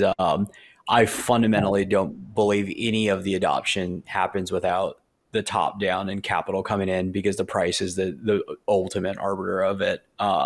And liquidity matters, right? So like 1 billion people having $1 in an emerging market versus one person putting $10 billion enhances the liquidity profile and making it useful as money from just swinging around in different directions. And it's very widely unpopular because it's always the nice thing to talk about of, you know, the quote unquote, I think it's a psyop, but the term global South, like emerging markets. But this idea of that it's like Bitcoin should be for everybody, but it's also why we focus like in this part of the market, at least specifically, I'll speak for myself. It's because the reality is like and I forget where we were talking about it. It may have been the last pod, with Brian, that we haven't figured out like this silver bullet or this way to explain everything we're talking about here and how you wrap it up into like why Bitcoin is an asset that an institution should plug $1 billion into, or 10 billion, or whatever the percentage is, and why they need it. And that's where like we're focused on there, is because it's seeing that. And that's also why I don't like it, but it just is what it is. Like this ETF is that signal to the market that like you go there and then everybody benefits from it. The whole all 8 billion or whatever number of people on the planet. Yeah. And I'll take the middle of the road answer, which I think is going to happen from both ends at the same time. Because going back to what we said earlier, like going back to the example of Cody basically launching that product and opening up that AI market to people who previously didn't have access to it, that's going to continue happening. And and again, that's a really exciting part. Like I think the UX around Bitcoin products, particularly over the Lightning Network, has improved significantly over the last couple of years. And there's going to be use cases that people really want to leverage that will only be possible if you have Bitcoin and are able to pay for it. But the example, sorry, just to add is like if the money increases, then the awareness goes. So 10x the number of people build the utility. But if like the utility increases, but the price doesn't, then they don't actually use it because the utility is there, but you still need like the value to be flowing through the system. Agree. That's why I think it happening from both ends at the same time, like is jet fuel for it. And to clarify, I mean, I totally hear what you're saying on like, I hear both of what you're saying. Bottoms up adoption is probably going to be pretty fast, but like you need the real capital come in to make the transition complete and probably to spark it. But I guess my bigger question is specifically, and this is what I'm still running into and seeing more and more is a lot of these, at least US companies being like, we love the instant payment network. At least at this stage in our life, like we don't want to put in the extra time and hassle to figure out how to deal with the compliance of accepting Bitcoin payments. It's not our core business. How do we get this into dollars? And I'm curious if you guys think that like some easy access in and out of dollars is the critical next step. Yeah, I think we need more Strike-like APIs where somebody wants to pay a Bitcoin invoice, they can pay dollars from their account directly, and then vice versa. If somebody wants to cater to customers who want to pay in Bitcoin, but they want to take on that risk of holding it on their balance sheet and immediately convert it to dollars, that'll be big. And then it'll be interesting to see, like, if that worry is driven more by the exposure to Bitcoin directly, or in the volatility, or just the regulatory risk around interacting with it at all. If it's the former, it'll be interesting to see, like, if stable coins on Taro find product market fit, or something like stable sats, stability pools within Fedi mints are able to fulfill that need. Yeah, I do see it. Obviously, historically has been a big problem. It's going to be a problem for a bit, but I would just say, like, again, everything we've been discussing here, like, it's their loss. It's going to happen eventually. You're going to adopt Bitcoin in some form or another. It's just a matter of when you do that, and that's where you throw it back on them. Like, hey, do you want to be an innovator? Do you actually want to, like, move the world forward? Like, are you going to move first or wait because you're worried about what the government's going to say? We need more maverick builders out there. Just say, fuck it. And I do believe it's a bit contrarian, and people don't like when I say it, but I think if we build fast enough and make it so useful in a timely manner, and just people begin using it, like, the regulatory and compliance stuff will figure itself out in the end. You're literally, like, I think about it with podcasting 2.0. Like, people are streaming me 8 sats a minute every minute of every day. Like, they vary between 8 and 100 sats every minute. Like, the accounting, like, that, I'm just gonna, at the end of the day, I'll do like a monthly aggregate of the sats that have been streamed to my node, and then, like, pick the highest price of the month and then pay income tax on that. But I think eventually at scale, it's going to be so all encompassing that it's going to be impossible for compliance to catch up, and you're just figured out on the back end. And to any of the builders out there are a bit apprehensive, like, I would just say, stop being a pussy and get on with the plan. Like, it's happening. You can get in now or get in later. Yeah. And I guess I have to weigh in too, since we had two opinions there, and I'm pretty much towards the Michael camp of, I think these are kind of independent things that are going in parallel. And for example, like, if there was no halving, and if you also said, all right, first world people, nobody else will be allowed to buy any more Bitcoin or adopt anymore, beyond what's mined every day, so that you can have the price go sideways. So then you sort of like freeze Bitcoin in terms of its value as digital gold, but then the utility would start to catch up, like, and that's like a slow exponential curve. I think like very early in an exponential curve, such that the 6 billion people in the world that are cut off from banking, or really, I guess it's probably 3 billion, but the 6 billion you referred to earlier of who aren't really plugged into the internet as we know it, can become plugged into the internet as we know it and can be productive and grow the value of Bitcoin because of their productivity using Bitcoin as their unit of account there. And then that productivity would turn into the growth of Bitcoin's value, even if the West wasn't plowing money into it. But that would take a long time, I think, or that's a decade plus to really see a measurable effect, I think. But luckily, we have the halving, and we have the fiat currencies eroding every year, and $300 billion, $300 trillion in bonds that are gonna just be lit on fire over the next decade as we have to print more money to pay down the sovereign debt, such that Bitcoin becomes the best asset, the fastest horse for this decade. And I think that is the 99%, or maybe it's 95% of where the value will be coming from for Bitcoin holders this decade. And then I think all of the long tail, all of the growth will be coming long-term from the GDP growth that comes from this sort of system. But first, it's about onboarding all of the world's capital, or as much of it as wants to be in a good store value asset. I think it's going to happen much quicker. I think I recorded with Matthew Mazinchus yesterday to go over the Q2 2023 monetary base update. And he had just a stunning stat, which is like the compound annual growth rate of the global money supply, physical cash, over the last 50 years is 13% and rising. And so that's like a doubling of the physical amount of cash in the world every 5.7 years. So 5.5 years. About. Yeah. Wow.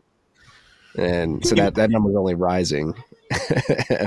And when you consider the state of the banking sector here in the US and the debt situation that everybody's facing globally, it's hard not to imagine that that's going to continue. And when you say that, like the money supply is going to double by 2028, potentially even sooner if they turn the money printer on more aggressively when the Fed needs to step in next time. Like, I don't think people understand how quickly this is happening.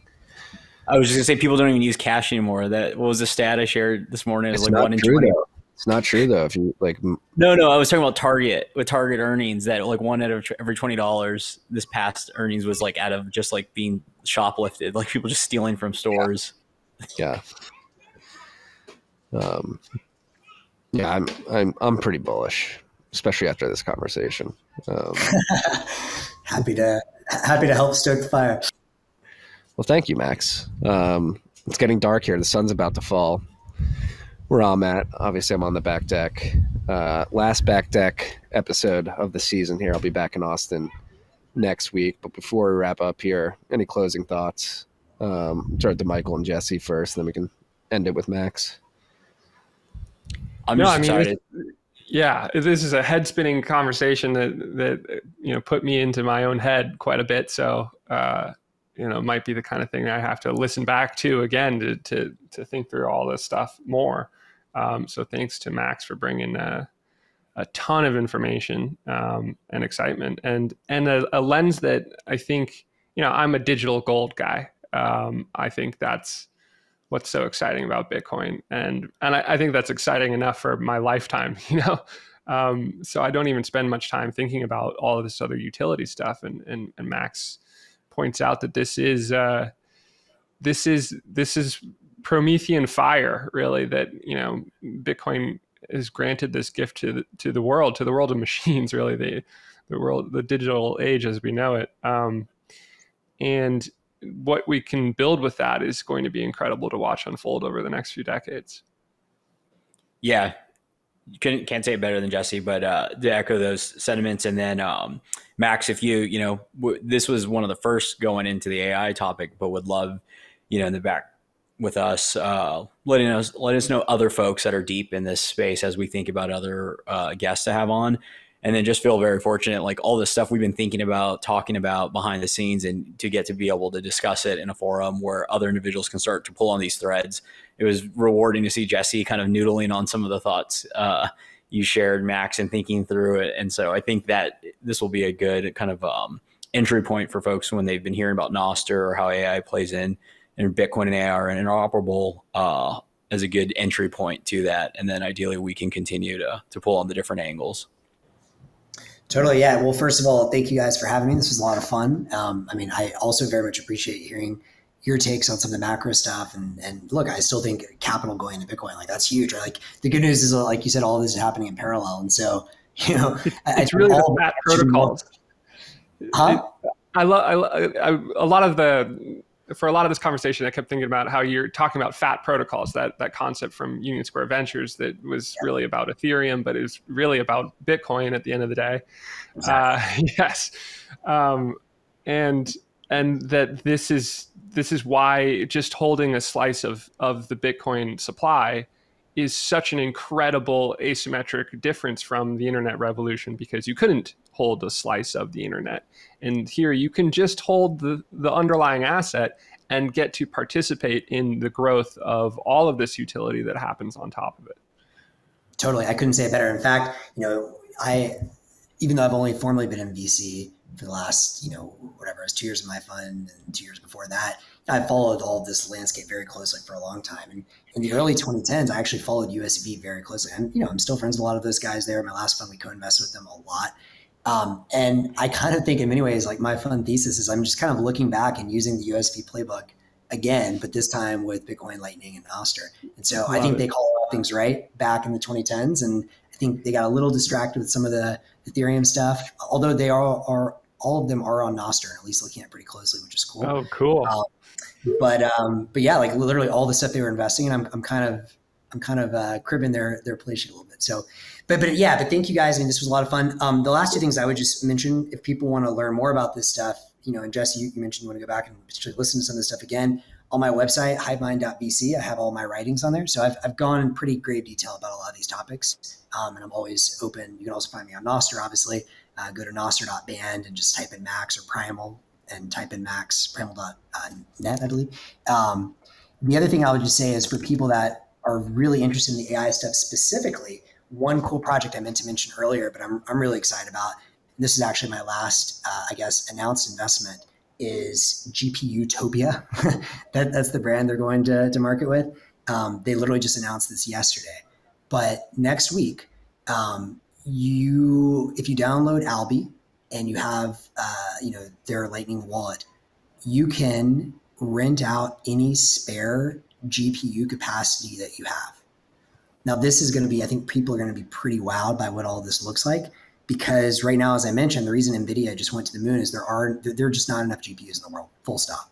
And so, and not to mention, some people want GPU access for inference that maybe they want uncensored inference or whatever, not, fine-tuned by OpenAI. And so this is one of the short-term ideas I would encourage everyone to check out and just play with, because I think it's going to blow a lot of people's minds. As you look at the number of GPUs that were produced by NVIDIA, I forget the exact numbers, but it's some multiple of that is all of the new M chips that Apple has put out in their iPads, their MacBooks, and their iPhones. And so the concept here is, in the future, the way the Apple M chips work is they can they're going to be much better for machine learning than people realize for some of this inference stuff. Is like, imagine a world where you can just click a button and say, make money, and just rent out your GPU or your Apple M2 or whatever you have when you're not using it, and just start earning sats for free. I think this is going to be a really big idea. And if anyone's interested in the AI stuff, like, this is the one to watch over the next couple of weeks. Yeah, if you drop it, send us the email on the thread we're in. We can drop it in the show notes along with your blog. Yeah. Exciting times, gentlemen. Max, thank you for joining us. I'm pretty bullish. Guess we'll end with that. Guys, a lot of fun. See everybody next week. See ya.